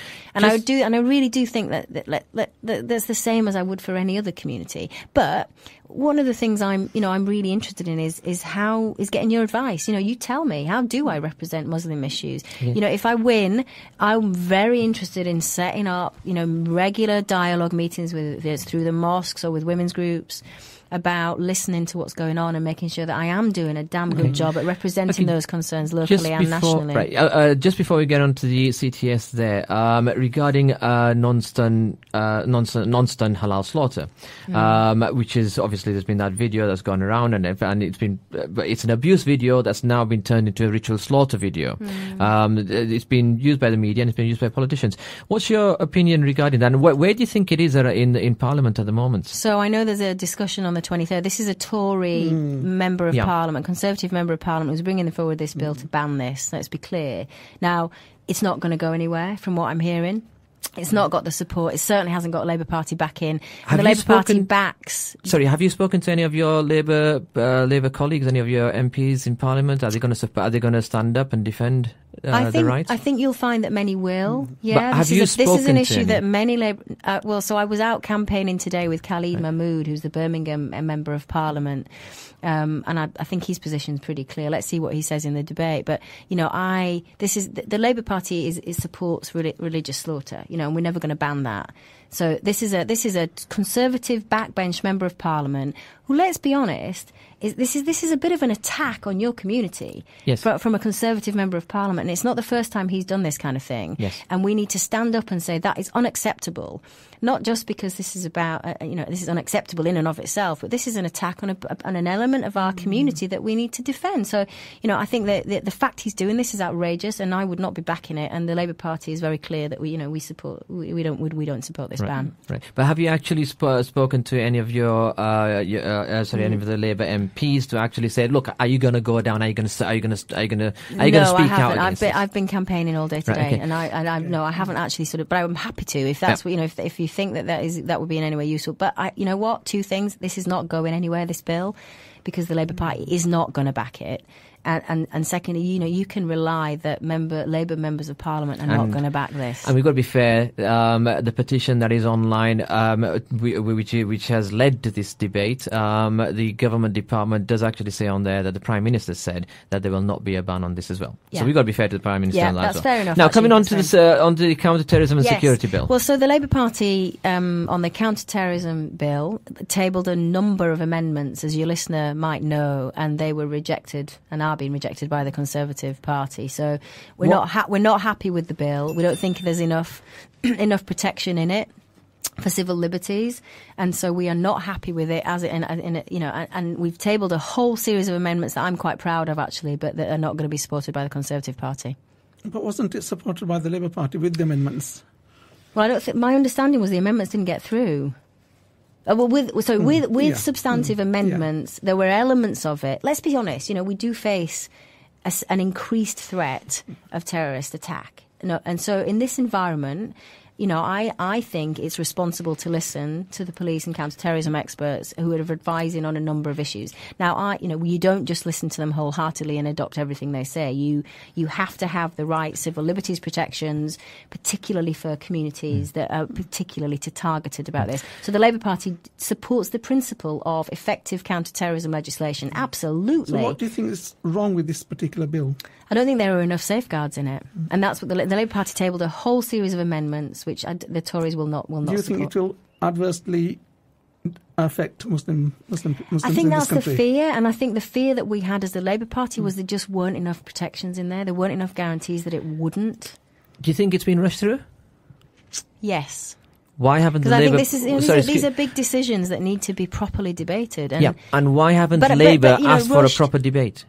I think we have. I'm sure how's Yvette Cooper has asked for a how's it proper progressed so debate. quickly then? Because obviously, I'm sure we've been if there was asking a for a split in the debate. House, then if the opposition was there to this bill, then there would have been a longer debate. It would have taken a lot longer. The government can't just throw the bill through if I agree. you've got the opposition there. So have the opposition asked questions in Westminster. I don't know the direct answer to that question, Mohammed, but I'm sure Yvette Cooper has definitely asked for a longer time to debate this stuff. Let's be clear. The Labour Party tabled a whole series of amendments to this to improve the safeguards in this bill, and they have been rejected. Now, it's not the Labour Party rushing this through, it's the Conservative government backed by the Lib Dems. Yes, but the thing is, the opposition is there to stop things from getting rushed through. So why hasn't the opposition... The opposition is there to make sure that we get good legislation and good decisions. The opposition is there to question where they feel the government is going the wrong way. Mohammed, we've been questioning this piece of legislation. But it couldn't possibly have, because it started life in November, and by, last week, it was already legislation. And in fact, some parts of it haven't even yet been agreed, as you rightfully say. They haven't actually been agreed. So how has this legislation actually come through? And to be honest with you, if you look at mainstream media, if you look anywhere, there's not been enough that's been done about it. And that's if the Labour leadership had actually opposed this legislation, you would expect, and I would expect, for it to be on the front pages, left, right and centre. We haven't seen that. I think you give a lot more credit to the ability of the Labour Party to get coverage in a media that's not particularly positive. I'm sorry. Largely to what we're doing. But that aside, no, look, I don't know the exact details of what Yvette hasn't been doing on this, but I know I've seen many of the letters and exchanges she has had. I've seen the amendments that the Labour Party tabled, and I know we tried damn hard to make sure that there were more safeguarding provisions in this piece of legislation. Yeah. You've got, our listeners just messaged in, don't forget stop and search powers, disproportionate, used against BME. This whole reasonable suspicion. The whole reasonable suspicion. Now, there are Muslim Council of Britain have raised a lot of concerns on this. Men who are an organisation they've been campaigning on this. At the end of the day, this legislation has gone through very, very fast, and to be absolutely frank and honest, it hasn't had opposition. And what we're getting at the moment is when it's and what's more is this legislation is very much targeting the Muslim community. So what we're getting at the moment is when it's a Muslim-only or a legislation that is against Muslims are feeling victimised because they're seeing it race through, and they are not seeing the traditional Labour Party, who they expect to stand up, who they voted for, to stand up and defend them, not put something... If enough members from the Labour Party stood up, it would have at least had to go... did it even go to a vote? I don't know the details, Mohammed. And let's be clear. I've not come across a vote on it, which means there had to have been very little actual objection against it, because if it was objected against and the House was split, you would have a vote. I think there was an all-party agreement on that and acceptance. It's been rushed through, and that's the problem is it's not been scrutinised enough. Yeah, and that worries me. But let's be clear: one, I'm not a member of Parliament yet. You need to vote to get me in there, so I can scrutinise this kind of legislation and represent your views. So vote Labour and get me in, so I can do a good job on that. The second thing is, this is part of a. And I reluctantly say this, but I think this is part of a strategy that's been implemented by this government that is anti your community. If you look at everything from some of the changes we've seen in terms of immigration policy to the welfare changes that we're about to be implemented to this kind of piece of legislation, there's a record here that is not helpful to the Asian community. Now, and I think we need to change that. We need to definitely change that. And, vote me in and then tell me and talk to me about the kind of concerns you've got, and I'd be very happy to be a loud spokesperson for Well, for the concern issues. from one of our listeners is all the parties who have supported the CTS bill, and it has received cross-party support. It does say so on the government website. I don't think the government lies often, but all the parties who have supported the CTS bill have failed each and every innocent Muslim who will be a victim of this bill. Now, you mentioned rightly, you're not in Parliament at the moment, so there was nothing that you could have stood up in Parliament and done. However, you did mention also vote Labour, and Labour are there in the opposition. You are asking the public to vote for your party, and the public have been asking this question. I've asked it on previous occasions, on previous weeks as well. The public are asking this question: why Labour didn't stand up and at least stop this legislation from rushing through And be I'll properly be honest with scrutinised? you, listeners, I don't know the answer to that, but what I do know is we tabled The a worry- lot of amendments the worry that is- did reflect, let me answer, a lot of amendments that did reflect the concerns of this community. Now, we didn't get them through. Now, then you have to have a judgment about, do you back the general provisions about improving counter-terrorism provisions in our community, in our country? And, all I know is we tabled some damn good amendments and they didn't get through. Right. Okay. Now then, sorry, I've got. Right. Okay. There's another message coming in. Let's just let that come in before we actually ask it. I did have another one. Ayuba, have you got something? Yeah. I'm sorry. I know I've got a lot in here that I haven't read, and I want to make sure that I've read as many as possible. Go on. Yeah, let's just focus a little bit on education. Another major subject, really. I mean, what are your views on the growing number of academies springing up? I think to date we've got nearly 2,000 academies, and it was an initiative that was started by the Labour Party. What are your views on them? To be honest, I am more interested in the schools that are not academies. I'll be honest, because that's where the vast majority of kids in our community go. So that's my priority. And I want every kid to be in a school that reaches academic excellence. So that's definite. My emphasis. What do you think the problems are with academies?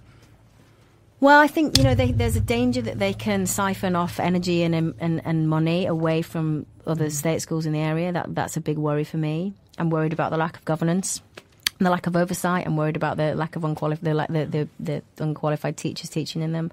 That sort of thing. I'm worried about these kind of the fact that if you have an academy in an area, it can suck up kids from middle class families. Let's to be honest, and leave other schools in the area without those kind of mixed classrooms. So I actually think the more interesting. I'm broadly support academies. I'm not sort of anti-academy per se, but I'm not a fan of them. And I think, as I say, look, if I get elected, my approach is absolutely going to be the 95% of schools that are not academies, where most of our kids go, where we need to raise academic standards. And I was talking to a teacher on the doorstep today who's teaching in a class of, over 35. This is not acceptable. And the Labour Party's got a policy that no classroom would be above 30 again. And let's remember that at the end of the Labour government, you had schools that previously had been, falling down, kids sharing school books, stuff we should never have seen in this country. We had a good record on education, and I definitely think that some of the policies we're putting now in place around making private schools give much more back to the local community, a limit on class sizes, more investment in teaching. These are good things. With the academies, they have their own governance. That's right. Which is you're why taking control away from local authority and putting it in the hands of maybe one person or the governing body and maybe a business who's supporting them. Yeah, and I'm worried about so many elements of that, I'll be honest with you. Really worried about so many elements of that. But look, I've been to probably about 3/4 of the schools in Batley and Spen constituency. I've met many head teachers and teachers and parents over the last 6 months. And what most people say to me is we don't talk about academies. That is an interesting policy question, and let's have that debate more fully. I'm happy. But what I'm more interested in are the rest of schools where all our kids go. That's what I want to talk about. Like, what are we going to do to raise standards?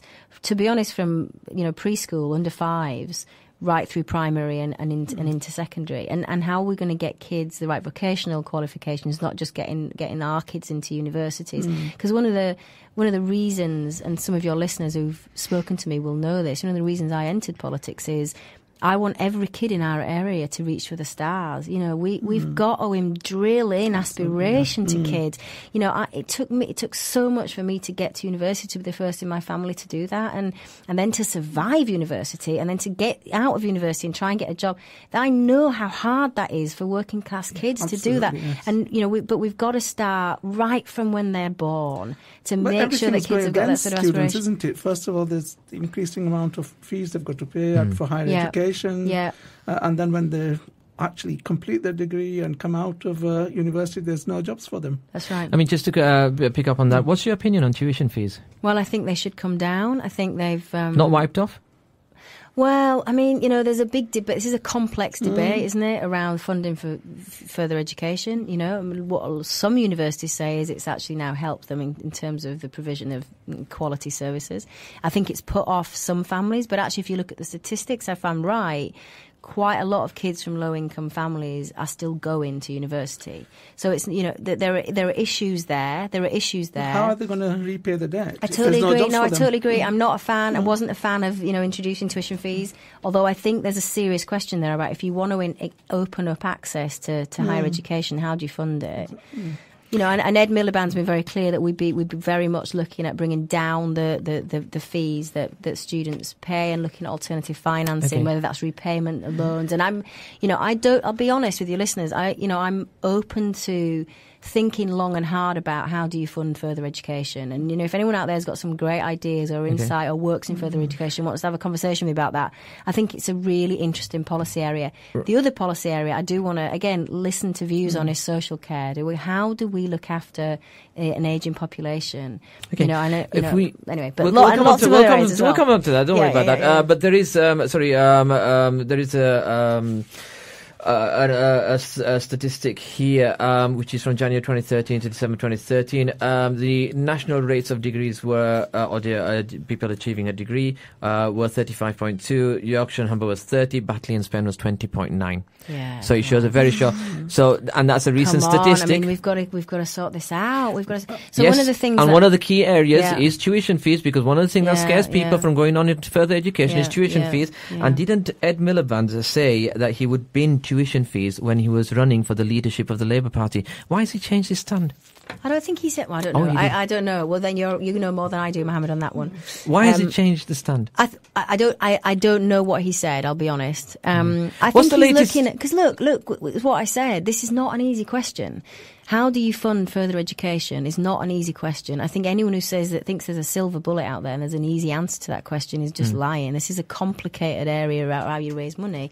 And if you want to fund higher education from the public sector, you don't fund other things. Okay. You know, so let's think. I think what Ed's done, I don't know what he said during the selection campaign, I can't remember. But it's going to be a major problem, isn't it, for Batley and Spen? It's going to be a major problem. And so many students not being able to go into higher education, and then there's not enough jobs for them to go around. What are they going to do?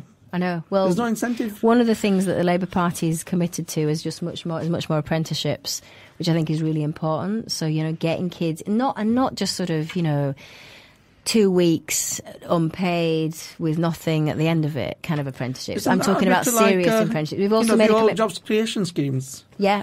Well, you know, we need these kind of things again too, and we've also committed. But there's no guarantee of a job at the end of that. No, but I mean, if you have a meaningful apprenticeship, which is, you know, I'm thinking like a year, which is paid and you get training, not some of the kind of, you know, joke apprenticeships that you see nowadays around. You know, the rates at which at the end of that you get a job were brilliant. You know, a lot of my family had apprenticeships and they went on to be electricians and plumbers, and they you know, that was a good career move. But though we've lost that kind of valuable apprenticeship course and training, and that's something that the Labour Party is committed in its manifesto that we will bring back in. We've also brought in a guaranteed job if you're unemployed and young after 1 year, then we will somehow find a job for you. You have to take. And because, you know, we all know that once you're in a job, it's far easier to find a permanent job. It's being out of job and being long-term unemployed gets you out of the habit. It's difficult. You don't have a skill. You know, that's what we need to avoid. But let's go back to basics. This has got to start with our nurseries. It's got to start with primary schools. It's got to start with ambitions. Yes. Okay, we've got a listener who's sent in a text regarding education. Assalamu alaikum. Can you ask Jo, has she read the book Rich Dad, Poor Dad by Robert Kiyosaki? In there is written, school don't teach on how to save / manage money, instead how to earn money.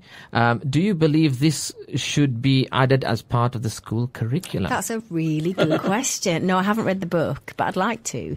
That's a really good question. Yeah, because managing your finances is absolutely key, particularly if you're struggling. So no, I mean, yeah, I think it should be. I think there's a lot of, I mean, that's a good question around life management skills generally, like, you know, parenting skills as well. I'm a big fan of that. Actually, parenting should be taught much more effectively in the schools. I mean, I know a lot of teachers out there already do that, so let's not just say it's not been done. But yeah, those kind of life management skills, like how do you manage a household budget? How do you be a good parent? I mean, if anyone knows the question to that, please let me know. But, you know, that these questions are about how you survive in the real world outside of school. And, yeah, I totally think we should be thinking about that sort of stuff. And to be honest, I think a lot of teachers out there already are. Right, okay. Now that we were talking about unemployment. Job seekers, people on job seekers allowance, December 2014, 26.7% of Batley and Spen who were on receiving JSA were 18 to 24. That's a massive percentage. Now, you've mentioned about apprentices, and there have been apprenticeships both launched by the government as government initiatives and also by the council locally. They've not really worked. Otherwise, that figure would not be as much as that.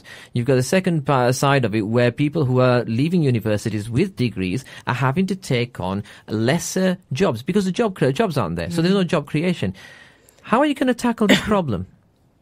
Well, you need to start with the education system. We need to do things like introduce policies around apprenticeships and vocational training much more effectively for those kids that don't want to go to university. And those that do go to university, we need to get the economy working so that businesses are growing and booming so that there's jobs there for them. Now, you know, that's not, all of that package is not an easy thing to do, but if you look at what the Labour Party's committed to in terms of youth and employment on both, sort of, you know, a guaranteed job after 1 year of being out of work and a much more investment in vocational training and apprenticeships, that adds up to, you know, better sort of training for these kids and a breadth of experience. We're talking about people who have gone to study, who have gone to university, done 4 years of study. Your question was broader than that, Mohammed. Yeah, it was broader than that. But what about? I mean, yes, fair enough. We're talking about we're talking about school leavers, but it's not just the school leavers. There's people who are leaving university and there's no jobs there. What's the answer? Is there an answer? Well, I mean, there has to be an answer, doesn't there? I mean, this is about the future of our country. You know, we can't have people leaving either school or university or apprenticeships or vocational training, whatever it is they choose as a life choice, without a job. I mean, how is that going to work if you're 18 or 24 and you're not earning? So no, we have to find a solution. Now, you know, but again, there's a lot of things we need to do there. We need to make sure kids are leaving school able to read and write. You know, the number of kids in our community that can't read and write by the age of 11, I mean, is shocking. So that, you know, we need to invest in reading and writing, which means parents need to get involved in that conversation and grandparents, not just schools. So kids need to be leaving school with basic skills. It's that sort of basic stuff we need to get right. And I know a lot of teachers out there are working really hard and a lot of parents working really hard to make sure their kids have got those basic life skills and skills. But, you know, there's a bigger question around, you know, how do we get our economy working again? And let's just be clear, the Conservative Party and the Labour Party have got a different approach on this. You know, the Labour Party believe you invest to grow, fundamentally. And the Conservative Party, I believe, have choked off growth since 2010 by cutting, just at a time, cutting public investment, like the Building Schools for the Future programme that was going to provide a lot of construction jobs for a lot of the kids you're talking about. They cut that off in 2010, which meant a lot of schools didn't get new school buildings, but also meant a lot of people in the construction industry didn't get a job and they had contracts cancelled. You know, so the Labour Party believes you invest to grow, and that's a big difference. The Tory Party will cut public spending back to, as I said before, back to the 1930s. The Labour Party believes that if you do that, that's not just about the public services like, the swimming pools and the libraries we hold dear. That is about the big investment in the kind of infrastructure, the roads, the buildings that we need, that not just deliver good services and good environments in for those services, but also deliver the jobs that we need for our kids. To be fair, Jo, I think Tories haven't really made much cuts in education, have they? They've maintained much of the funding. That's right, they have. They've made other changes to education, but I'm talking more generally there, Ayub, about a difference in approach around how do you get the economy growing, essentially. And I believe you don't by cutting back on public sector involvement, education a little bit, but mainly other areas of public sector involvement, the Tory government have choked off growth. And the Labour government would have done things very differently. We would have cut more fairly. We wouldn't have introduced a tax cut for millionaires. We would have definitely not done that, and we would have cut more fairly, and not seen the pernicious effect on families in this area that we've seen over the last few years. And the economy, when the Labour government left government, when the Labour Party left government in 2010, was growing. Now, let's not forget that. There's a myth been put out there over the last few years by the Tory press and the Tory Party that the Labour Party left the UK economy in a terrible state. That is not true. The Labour Party left the UK economy in a strong position. We were growing. We were on an upward trajectory about job creation and the economy growing again. And what the Tory government did, what Osborne did, was cut back public sector investment, capital investment, which means roads and infrastructure, and the economy was choked off.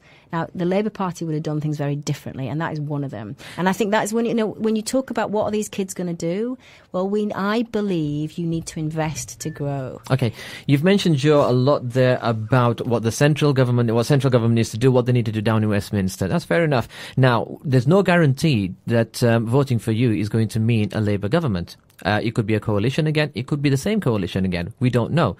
What can be done on a local level? If you come in, but Labour doesn't come in, what can be done for job creation locally? Well, so one of the things quite a few of the things I've been doing has been talking to local manufacturers about what they need from the council, which can be rent holidays or, a bit of help here or there, finding new properties or whatever it is. There's space for a powerful local advocate to make sure that the business interests are represented to the council where it's a council issue. And secondly, a lot of the meetings I'm having are with local employers around, how do we get their businesses thriving again in Batley? Now, that there's connection. I just think that there's connections that can be made if you're a powerful local representative. That some of which relate to national government, some of which relate to you being a powerful representative with the council, and some of which relate to just kind of connecting people who've got good ideas and want to make things happen. Okay, now then, I'm probably going to get a text message telling me off very, very shortly for asking this question, but it needs to be asked, to be honest with you. You mentioned there about being a local advocate. We're in a Labour constituency, which is led by a Labour or being run by a Labour-led council. Now, why should the voters out there think, or rather, why should they feel that Jo Cox is going to come in and she's going to do something about this when we already have a Labour constituency? Well, the job of being a councillor is very, very different. But we've got a Labour MP as well. Labour MP, that's right, you have. And Mike's given incredible service to this community for many, many years. And Mike's done a lot of stuff to push. If you look at Mike's record, he's criticised the Labour government. He's stood up against the Tories. He's also stood up against the Labour Council, which is the job of a Labour member of Parliament. You don't always have to agree with the council. Now, let's be clear: the council represent the whole of Kirklees. The Batley and Spen member of Parliament represents your listeners. So there will be differences of opinion there about Kirklees wide decisions that are taken and decisions that affect Batley and Spen. So, Mike's done a good job at standing up for where there's a difference of opinion, and I would do the same. Okay. But you haven't answered the question. Sorry, what was the question? Which is, it's getting a bit late. I need a cup of tea. Why should people feel that you're going to be right? We, like I say, at the moment, there's 26.7% of job seekers' allowances at 18 to 24. Why should people feel that you coming in is going to make a difference if a Labour government doesn't come in? Well, because look. So a lot of the decisions that are taken in London affect our lives. So what Batley and Spen needs, even if it's not a Labour government, is a powerful advocate in London who stands up regularly in the House of Commons and says, no, that is not acceptable in terms of a decision of how it will affect Batley and Spen. So even in opposition, you have to fight these fights for young people out there who are leaving college or currently don't have a job. Now, whether you win them is a different thing, which is why people across the country need to vote Labour. Because, I personally believe we need a Labour government to solve some of these problems. Now, you're not going to solve them overnight, but there's a difference between the Conservative government and what the Labour Party would have done and will do. And I think your listeners Sorry, need Jo, to that's remember going back onto central government, which you've mentioned already. No, but what about that? You said a local advocate, someone locally working with the local council. That's right. Three levels. There's three levels. There's three levels. There's a local. So what would be different, you as the local advocate, rather than Mike? What would be different? I didn't. You Sorry, never, my you didn't apologies. Say, no, that's Sorry. fine. You didn't say what would be the difference. Well, I think we do many things similarly, to be honest. I mean, I would like him represent people's views and, take a different line if necessary with the council, or support the council if I thought they were doing a good thing, like they did this week, which is vote to implement a living wage, which is a thing we should celebrate, which is a Labour council delivering for people in Batley and Spen. So when they do things like that, let's celebrate them, as Mike has done. And when we disagree, there needs to be a good debate between the Member of Parliament for Batley and Spen, as Mike has done, and the Labour council. That's not a difficult relationship to navigate. That's an easy thing to do. Okay. I'm very clear that I represent, if elected, the people of Batley and Spen. Kirklees councillors represent either a ward or they've got a cabinet responsibility for the whole of Kirklees. That's pretty clear. You can just have those debates. And, let's be clear. Being a Member of Parliament is about being a Member of Parliament. It's about representing this community locally and nationally, locally and regionally, but nationally. Batley and Spen, I feel, has been sidelined far too long in many decisions, despite the best efforts of Mike and many brilliant ward councillors that we do have here. But actually, we need... We're entering difficult times. This is a generationally important election we're about to have, with some big decisions at stake about the future of our lives, all of your listeners' lives. Okay. This community needs someone who is going to stand up and defend those rights locally, regionally and nationally. We need a strong voice in London. Right, we've got some more text, and I do want to get all the text messages in. This one is, there is currently, in from a listener, there is currently a rise of anti-Muslim prejudice in Britain and Europe. The vast majority of the victims of anti-Muslim prejudice are women. What are you going to do to address this in your constituency, nationally? If you win, of course, nationally, and how are you going to encourage Muslims to report hate crimes against them? That's one question. So what are you going to do about hate crimes and the reporting of hate crimes? Should groups like EDL and Britain First be proscribed groups? Will a Labour government ban these groups for promoting Islamophobia? Now, I've got another one that's coming that's quite similar. I believe I had a very quick look at it. This is the second one. There are a lot of disillusioned people in the UK who hold the view that the current format of the democratic system does not represent them or does not work for the public interest. Russell Brand is someone who advocates this and openly calls for people not to vote and calls for a revolution. Does he have a point? How do you address some of the legitimate concerns Russell and others make? No, I totally disagree with Russell Brand, and I think it's utterly irresponsible of him to say don't vote. I mean, people died to give us the vote in this country. I've been in countries where people don't have the right to vote, and they are desperate. They are dying. They're prepared to die to vote, and we did in this country. So no, Russell is funny and amusing and a character in many ways, and I find he writes incredibly well and is very persuasive, but he is damn irresponsible for saying don't vote to young people and older people. So no, I totally disagree with Russell Brand. Get out there, register to vote, have a voice. If you don't like what you're seeing, then vote against it. Have a voice. Just on that, I mean, I agree with you that we've got the vote and we should use it. Everyone should go out and vote. Hence the reason why we're spending Friday nights sat in here for the last month or two. Well, you've only got one. We've had three so far, and we've got an interesting one next week, hopefully. But on the views of Russell Brand, because Russell Brand has been speaking out quite a lot on a lot of things. He's been ridiculed by the media at times. He's had the media against him. That means that he's speaking out against the media. Do you agree with the points that is, other than the voting? I totally disagree with him on voting, but I think some of the things he talks about in terms of, who is winning and who is losing from the current system we've got in terms of bankers' bonuses and people at the other end of the pipeline on 0-hour contracts and out of work is absolutely right. There's a fundamental problem with our country at the minute, and Batley and Spen, which is inequality. There are some people doing very, very well at the top, thank you, and other people at the bottom who are really struggling. Now, I know whose side I'm on, and I'll also tell you whose side the Conservative Party you're on, and it's very much on people who are incredibly privileged and often wealthy with hedge funds or private old boys networks, and that is the kind of politics I'm in this to change, because that sort of government is never going to rule for people in Batley and Spen. So, and Russell's right on some of this stuff. There are some big changes. We do need revolutionary change. But I personally believe you do that through the ballot box, because that's the way to get permanent structural change. That's the way to really change lives. Stand up, be counted. And if any of your members are, disillusioned and apathetic, then get involved. Stand up, try it. It's really hard, to be honest, putting yourself up for election. But, you get involved because you can make a difference. Or start your own campaign group or run your own, business. Whatever it is you want to do, get involved and change it. Yeah, conscious of the time regarding the hate crimes. So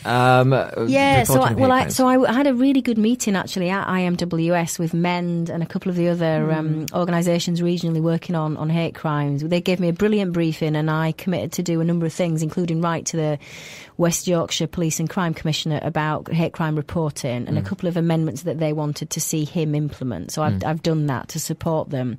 I also attended a meeting in Leeds, actually a conference on hate crime, which was brilliant, and really interesting statistics, powerful speakers, and a really clear agenda about the kind of things that politicians need to be doing in the next little while, which is also about journalists taking responsibility for how they cover stories, as well as the legislation that you need in place to protect people who are victims and encourage reporting of this. One of the things I did speak to the Police and Crime Commissioner about was safety forums, so people feel, if they are a victim of hate crime, that they can come forward safely and actually report it. And no, we need to clamp down on this kind of behaviour. Its prevalence worries me, and it's unacceptable. I do think journalists carry a lot of responsibility for either stoking up fear or negatively reporting stories that they should not be doing. There's a lot of responsibility for journalists in there. Okay, it's interesting you say that. I want to move it on a little bit, but I just want to ask you something else on that a bit later. Issue on EDL, wasn't there? There was a question on the EDL and Britain first. I'll tell you what, we'll take that first, and then we'll I'll ask you on this. It's basically about the EDL. Should the EDL and should they be proscribed? Should groups like EDL and Britain first be proscribed groups? Will a Labour government ban these groups for promoting Islamophobia? I think if they are guilty of crimes where we've got legislation, like hate crimes or any other crimes, then prosecute them. No, I don't think ban them. Give them airtime and let them show themselves for the charlatans that they are. Because, if you look at these groups, their membership is declining. They are not supported by the vast majority of people in this country. I don't think you ban people. I think you give them free speech, and you show them that their arguments don't stand up and they've got absolutely no power to influence anyone. Just on free speech, Jo, where do you stand? What's your position on free speech as a whole? Taking into account what happened in Paris not too long ago. In where, sorry? In Paris. In Paris. Yeah. I'm a defender of free speech. I think it's one of the things that makes our country so special. You let someone speak and you disagree with them, and your job, if you disagree with them, is to make sure that you've got stronger, better arguments and you're more articulate about in saying you're wrong. So I defend the right for anyone to speak freely. I don't defend the right for people to have a platform. And I think there's a difference there. So I wouldn't give a platform to the EDL. I don't feel any obligation to give them a platform. But if they want to speak from a street corner, then they can speak from a street corner. What about if somebody wanted to ridicule a religion, for instance, or some of their major icons in the religion? Then if they overstep the mark in terms of legality, then you throw the book at them. Okay, talking about legality there, you've mentioned it a bit. I wanted to go back a little bit on Islamophobia. Racism, there's laws to protect people. Discrimination, the laws, there's sexism, laws to protect against sexism, against anti-Semitism as well. Many forms of discrimination there is law. But to protect people against Islamophobia, there isn't any sort of legislation. Someone can actually come out and call someone, abuse someone, abuse a Muslim, and there's no law to protect them. What do you think on that? Should there be a law to protect against that? I don't know the details on that. And actually, but someone outside one of the mosques today was telling me about how he was subject to abuse in Batley Park recently, him and his son, and felt there was no framework or recourse to justice. So I don't know the details. I'm surprised it's not covered by existing legislation. But if there is, it's not classified as racist, or because Muslims are not classified as a race. Right, yeah, okay. Well, if there's a problem or there's a gap in the legislation, let's look at it. If there's a gap that does not cover people who are being victimised, then let's cover it. Let's sort that problem out. Very happy to have that conversation. Okay, and what's the Labour Party stance on Islamophobia? I mean, we see a lot of newspaper headlines which are very offensive and can be taken as very offensive. Not just what you mentioned, but there's but there doesn't seem to be. The Labour Party can also propose bills in Westminster. They haven't proposed anything to protect Muslims so far. What would happen? What's to say to the voters out there that a Labour government coming in or a Labour MP coming into Batley and Spen is going to make a difference and protect people against Islamophobia attacks? If there is a gap in the legislation that means that people who are guilty of these attacks are not being prosecuted, or people who are victims of these attacks don't feel safe or protected by the law, let's close that loophole. So what I would be very committed to doing is having a conversation with people to look at the legislation, and if there's a problem, let's close the loophole. And so definitely up for having that conversation. If there's a problem here, let's fix it. Right. Okay. Are you ready? Right. Okay. You're a bit of a climber, aren't you? I saw you climbing a little hill on Warwick Road this afternoon. That's right. Now, that's right. I know your interest lies in climbing and mountain climbing, and what's under running. How do you manage all that? Well, to be honest, you need stamina to be a politician. So I'm a marathon runner. Well, I used to be. I'm training for a half marathon at the moment, and I climb lots of mountains. Yeah. So, but it's to give me stamina to do all this door knocking. Any famous mountains you've climbed apart from the one in Warwick Road this afternoon? Well, the famous one in Warwick Road. Well, I love the Yorkshire Dales, but I do climb quite a lot in Scotland. And in fact, my son, who's 4, he's named after a mountain in Scotland called the Coolin Ridge on the Isle of Skye. All right. Okay. Now, there's one thing that I've actually noted earlier, but the conversation continued to blossom, and I don't think we've taken a break for a long time as well. We haven't. But that doesn't matter because it's very interesting. Is when we do talk about Palestine and Israel, one thing that has to be clear, and we've clarified this on all the other programs as well. We're not talking about the Israeli people. We're talking about the Israeli government. Now, one thing that I wanted to ask you on this, because I know you've already mentioned it, but I wanted a little bit of clarification. There have been peace talks, after the last, the 51-day bombardment, in which over 2,000 people killed, 400 plus who were children. It was terrible. Yes. They were supposed to come round the negotiating table. The morning the negotiation was due to start, Israel announced illegal settlements. Now, outrageous. When will the British government and a Labour government, if it comes in, or rather, will a Labour government, if it comes in, will it take action against Israel when they announce illegal settlements? Well, I would. I mean, I would strongly urge the Labour government to condemn. And I'm on the record for many, many years as condemning illegal settlements. And of course, the Labour. I strongly encourage the Labour government to do such that. These, they're illegal. That very phrase means these things should not exist. I've been to them. Yep. They should not. When you see them, they are built on land that does not rightfully belong to them. This is damn dangerous and illegal. So no, of course, let's condemn them and let's stop this. Yeah. Now you mentioned the EU treaty. What else would you do to actually? Because I mean, the EU treaty would take months. By which time Israel have already stolen the land. The Israeli government rather have already stolen the land. The settlers are already there. The settlers are armed to the teeth, and the Palestinians. We've heard stories here from people from EP who go over just to chaperone children from their homes to their schools. When you've got such a child, what would you be asking if a Labour government came in, or even if a Labour government didn't come in? If you got into Westminster, what would you be asking a government to do to stop the illegal settlements? Just illegal settlements. Well, so, I mean, again, we get back to diplomatic pressure here. The UK Prime Minister needs to be leading the charge to make sure that all the European countries are united in being very, very clear to Israel that this is illegal and has to stop right now, or there will be sanction. Or, there'll be sanction, not sanctions, but sanction, including suspension of the EU-Israeli trade agreement. That's not just language. That is about people sitting around a table like we're sitting here and having a very, very difficult, frank conversation about the implications of this continuing, which does happen, let's be honest. And I've been around some of those tables with ambassadors and ministers and watched this happen. It's never strong enough and it's never powerful enough.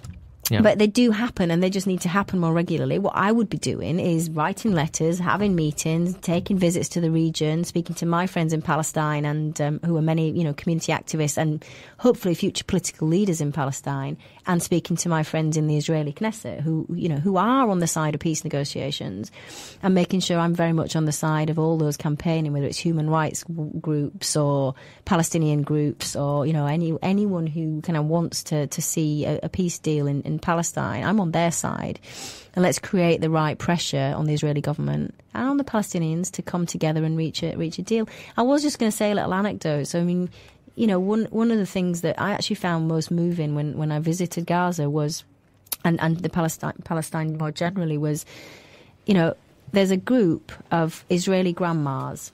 They're all about 80, and they wear twin set and pearls, and they're kind of very, very elderly women who every morning from 6 o'clock in the morning till 10 o'clock in the morning stand at an Israeli checkpoint and make sure that Palestinians are treated fairly by the Israeli soldiers.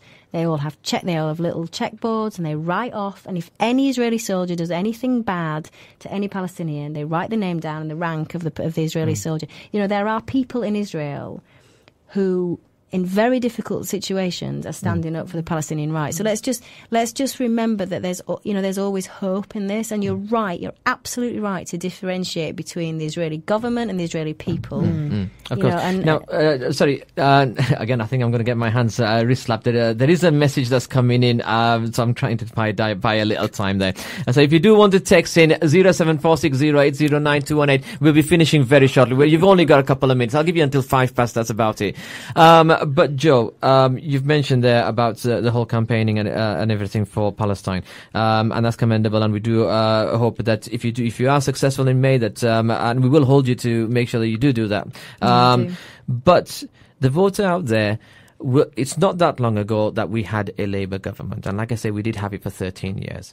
During that time, why didn't the Labour government do anything? That's the question they're going to be asking. What's the difference between that Labour government and this Labour government? That this Labour government is going to stop illegal settlements, or you're going to it's going to take stopping illegal settlements seriously, whereas the last Labour government, unfortunately, didn't do anything to stop it. I disagree with you. I think the last Labour government did a lot to try and stop. Yeah, look at the stuff. There were very strong statements, a lot of diplomacy behind the scenes, a lot of effort to try and get the Americans to move, a lot of effort to try and get the European governments to move. The Labour, and I remember, because I was there working for Oxfam at the time, going and meeting Labour ministers. But Joe, they would do not. Now let's not be clear. Let's just be clear.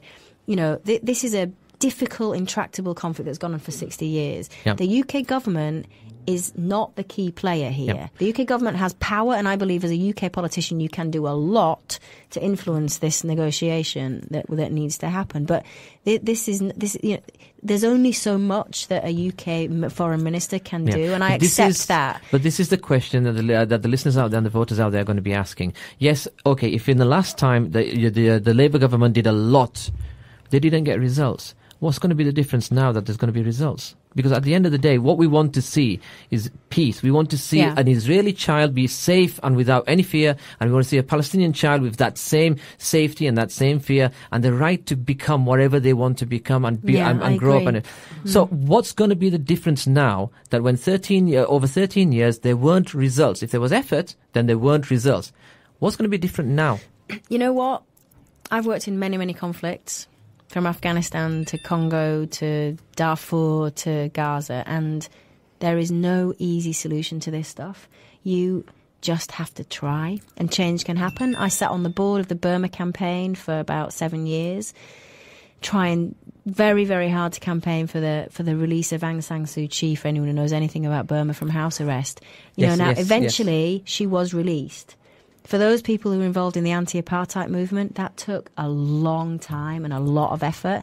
Now, I am just a big believer that you don't give up. If enough good people stand up and say this situation needs to change, enough good Palestinians and enough good Israelis, enough Americans, enough Brits, enough French, we can change this situation. And inshallah, we will see it in our lifetime. Now, that is not... But look, you've also got to be realistic about this stuff. These are difficult, intractable conflicts. Your listeners...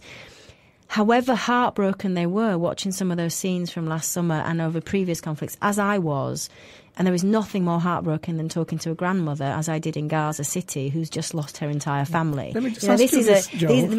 This is not. You can't just solve this in 24 hours. Britain, your listeners know that. What you can have, you can elect people who will passionately campaign and do their very best to show solidarity with the people of Palestine. Jo, Britain is a member of the Security Council on the UN. Now, how many times have they agreed with a veto with the US? Every time a resolution has been placed on the table, there's been a veto by the US, followed by Britain. Now, if we continue doing that, and it's happening under Labour government as well, nothing's going to change for the Palestinians. So can I just add on there, because I've actually got a text message which is about the veto as well. Is it time the veto in the UN Security Council is cancelled and got rid of? Too often the veto is used at the UN to avoid condemnation action for a blatantly just humanitarian cause. Now, I've got one more message that has come in, which we will take, but that will be the last one because I know Jo has to get away. So apologies, Jo, but you are on schedule to actually beat Imtiaz Amin today. Woohoo! So it's entirely up to you. This is where the listeners out there are wondering, are you up for it? I'm up for it. Come on. Okay. So I think it sets a precedent for May the 7th. The first question, the veto. So I worked in New York at the United Nations for a while, and there's a lot of good things about the United Nations. Let's be clear, but there's a lot of bad things, and the Security Council block and the veto at the Security Council is one of them. And I was definitely part of conversations there about how do you reform the Security Council to make sure it's much more reflective of, to be honest, the world we live in. So debates about whether you include India and Brazil on there and other countries in a world that's very different from it was when the UN Security Council was established. So the UN Security Council needs to change. I think the veto is damaging for so many problems, whether it's conflict in Africa or conflict in the Middle East, whether it's all sorts of things like climate change or many human rights issues. China and Russia often block that. Yeah. So and the US is often negative on Israel or Palestine. So I've seen it. I've spoken to many UN ambassadors about this stuff and foreign ministers over many years. So I agree the UN Security Council needs to reform, and the veto is a bad thing for international diplomacy. I mean, on the issue of democracy, isn't the veto actually against democracy? Because it's stopping a proposal or to actually go to a democratic vote. So it shouldn't, at least, you can understand where China and Russia are coming from. But shouldn't Britain, America, shouldn't the democratic countries in the world actually say, no, veto is not for us? So what do you do? Are you proposing, Mohammed, that the UK and US give it up but let China and Russia keep theirs? No. Because that's what would happen, though. So you have to negotiate collectively if you're going to end it, and you have to, I think, enlarge the Security Council so it's more representative of the world we live in, which is a world where you've got South Africa, Brazil, India, growing economies in the world, which are much more powerful than they were 40 years ago, and deserve a right to be at the table. I'm gonna actually do what a politician does, and I'm gonna retract. I'm gonna say that I'm not gonna say no. I'm sorry about that, Jo. I had to sneak that one in. I'm not going to say no that Britain and America should give it up, but I'm going to say that Britain and America should look at at democracy and protect democracy and say, right, democratically, according to our nation's philosophy and ruling, we believe they should go to the vote. That's what I'm saying. But they regularly do say that. They regularly do say that, and they try and push for on Palestine. Well, I'm not sure about that, but I think you're probably right. But then, everybody knows the Americans will always veto. Okay, now I've got a... Okay, no-win situation. This is a question that, to be honest with you, it's only come up when Imtiaz was here, actually. The gentleman has actually even put his name on the message, so I'm going to... Usually we only read the names out if they actually include them into the message, not if they actually just come up on the WhatsApp. But this is... oh, goodness me, my name is Afaq from Heckman White. Jazakallah Afaq for listening. Salam, question for Joe. Will Labour look at the 18,000 rule for bringing spouse into the country? This is the £18,000 ruling for immigration. Would Labour look at that? Yes, absolutely, Afaq. And what would you do? So so the Labour Party is committed to looking at it and reviewing it. And let's be clear. So this, under the Labour government, this was far, far lower, and much more reflective of what people around here actually earn and can afford to say. And it's the right of every British citizen to be able to bring in their husband or wife to this country. And I would defend that to the end. What this Tory government has done is raise that to 18,000 in a way that many families, I've had many, many conversations, hundreds of conversations with people over the last 6 months with people who cannot afford that to hit that 18 grand level. Who can afford that? It's ridiculous. It's not reflective of the way most people live or earn. So the Labour Party is committed to reviewing it. And the other thing that's gone on in the last 4 years is you've lost any discretion from the Home Office on these kind of cases. What you had under a Labour government was just much more sympathy and empathetic response and much more discretion from the Home Secretary and officials that if a case was clearly, such that of course there should be leave to bring in a spouse, then it was granted. What you've seen under this Tory government is any discretion go, which is targeting this community.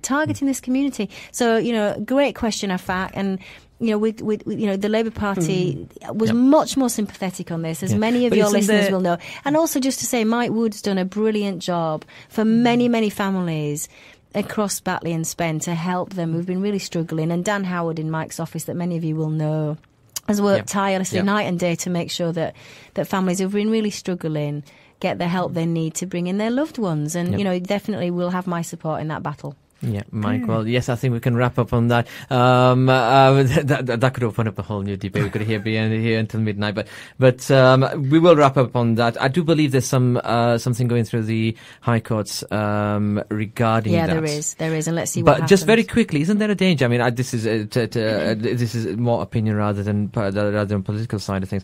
But isn't there a danger that what you end up finding, because at the moment it's £18,000 across the country, isn't there a danger that suddenly someone will turn around and say, well, that's not right. The cost of living isn't the same across the country. Let's raise it in London and lower it in, or rather keep it the same in the north. Because one of the reasons why the Conservatives have been doing this is to try and control immigration with the amount of people coming in from Europe. Now, how would Labour cope with the influx from Europe, which is fine? I've got no problems with that. but the people coming in from Europe and people coming from outside the EU. I can't believe you just asked that incredibly complicated policy question at 10:15 on a Friday night. No, but okay. I'm warming up now. There's a lot. Woo! He had a glass of Coke about half an hour ago, and it's just kicking in. Lot of issues there. One, let's crack down on unscrupulous agencies bringing in people from Europe, Eastern Europe in particular, and undercutting local jobs and local salaries. That is something the Labour Party is absolutely committed to cracking down on, and I know there's a lot of support out there for that. Two, let's worry about if there is a proposal to increase in London and maintain 18 grand in the north. That's definitely not something that I would support. And look, I go back to this point. It is the right of every UK citizen to marry who they want. And we've got to defend that right to the hill, and we've got to make it easier for families to bring loved ones here and establish a family and a home. Right. Okay. Do you expect them to speak English when they arrive?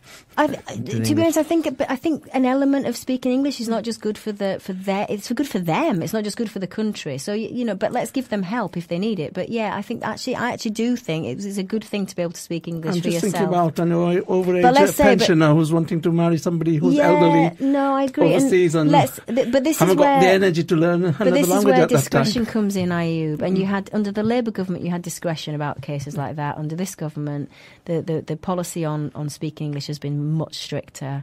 You know, and I don't support that. I think much more discretion on issues like this is really important, and sympathy and empathy. Yeah. Right. Can I just say, I mean, are we going to finish? Did you have more questions on this? Ayuba, shall we? Well, have you got another couple of hours? I think that, to be honest with you, I've actually sat back just then on that topic, because if we start on that topic, I know I'll start going. But no, Jo Cox, thank you very much for joining us on the Radio IMWS Election Special. We do hope to have you as a guest closer to the election, once the manifestos and everything's policies are out there, so we can grill you a little bit better at that time. But just in case, should our paths not meet, we do wish you the best of luck for the forthcoming elections. And we've got coming up next week, Ayuba? Right, I think we're still waiting for a reply from someone in Dewsbury, aren't we? We did receive a reply from Mr. Revel earlier today.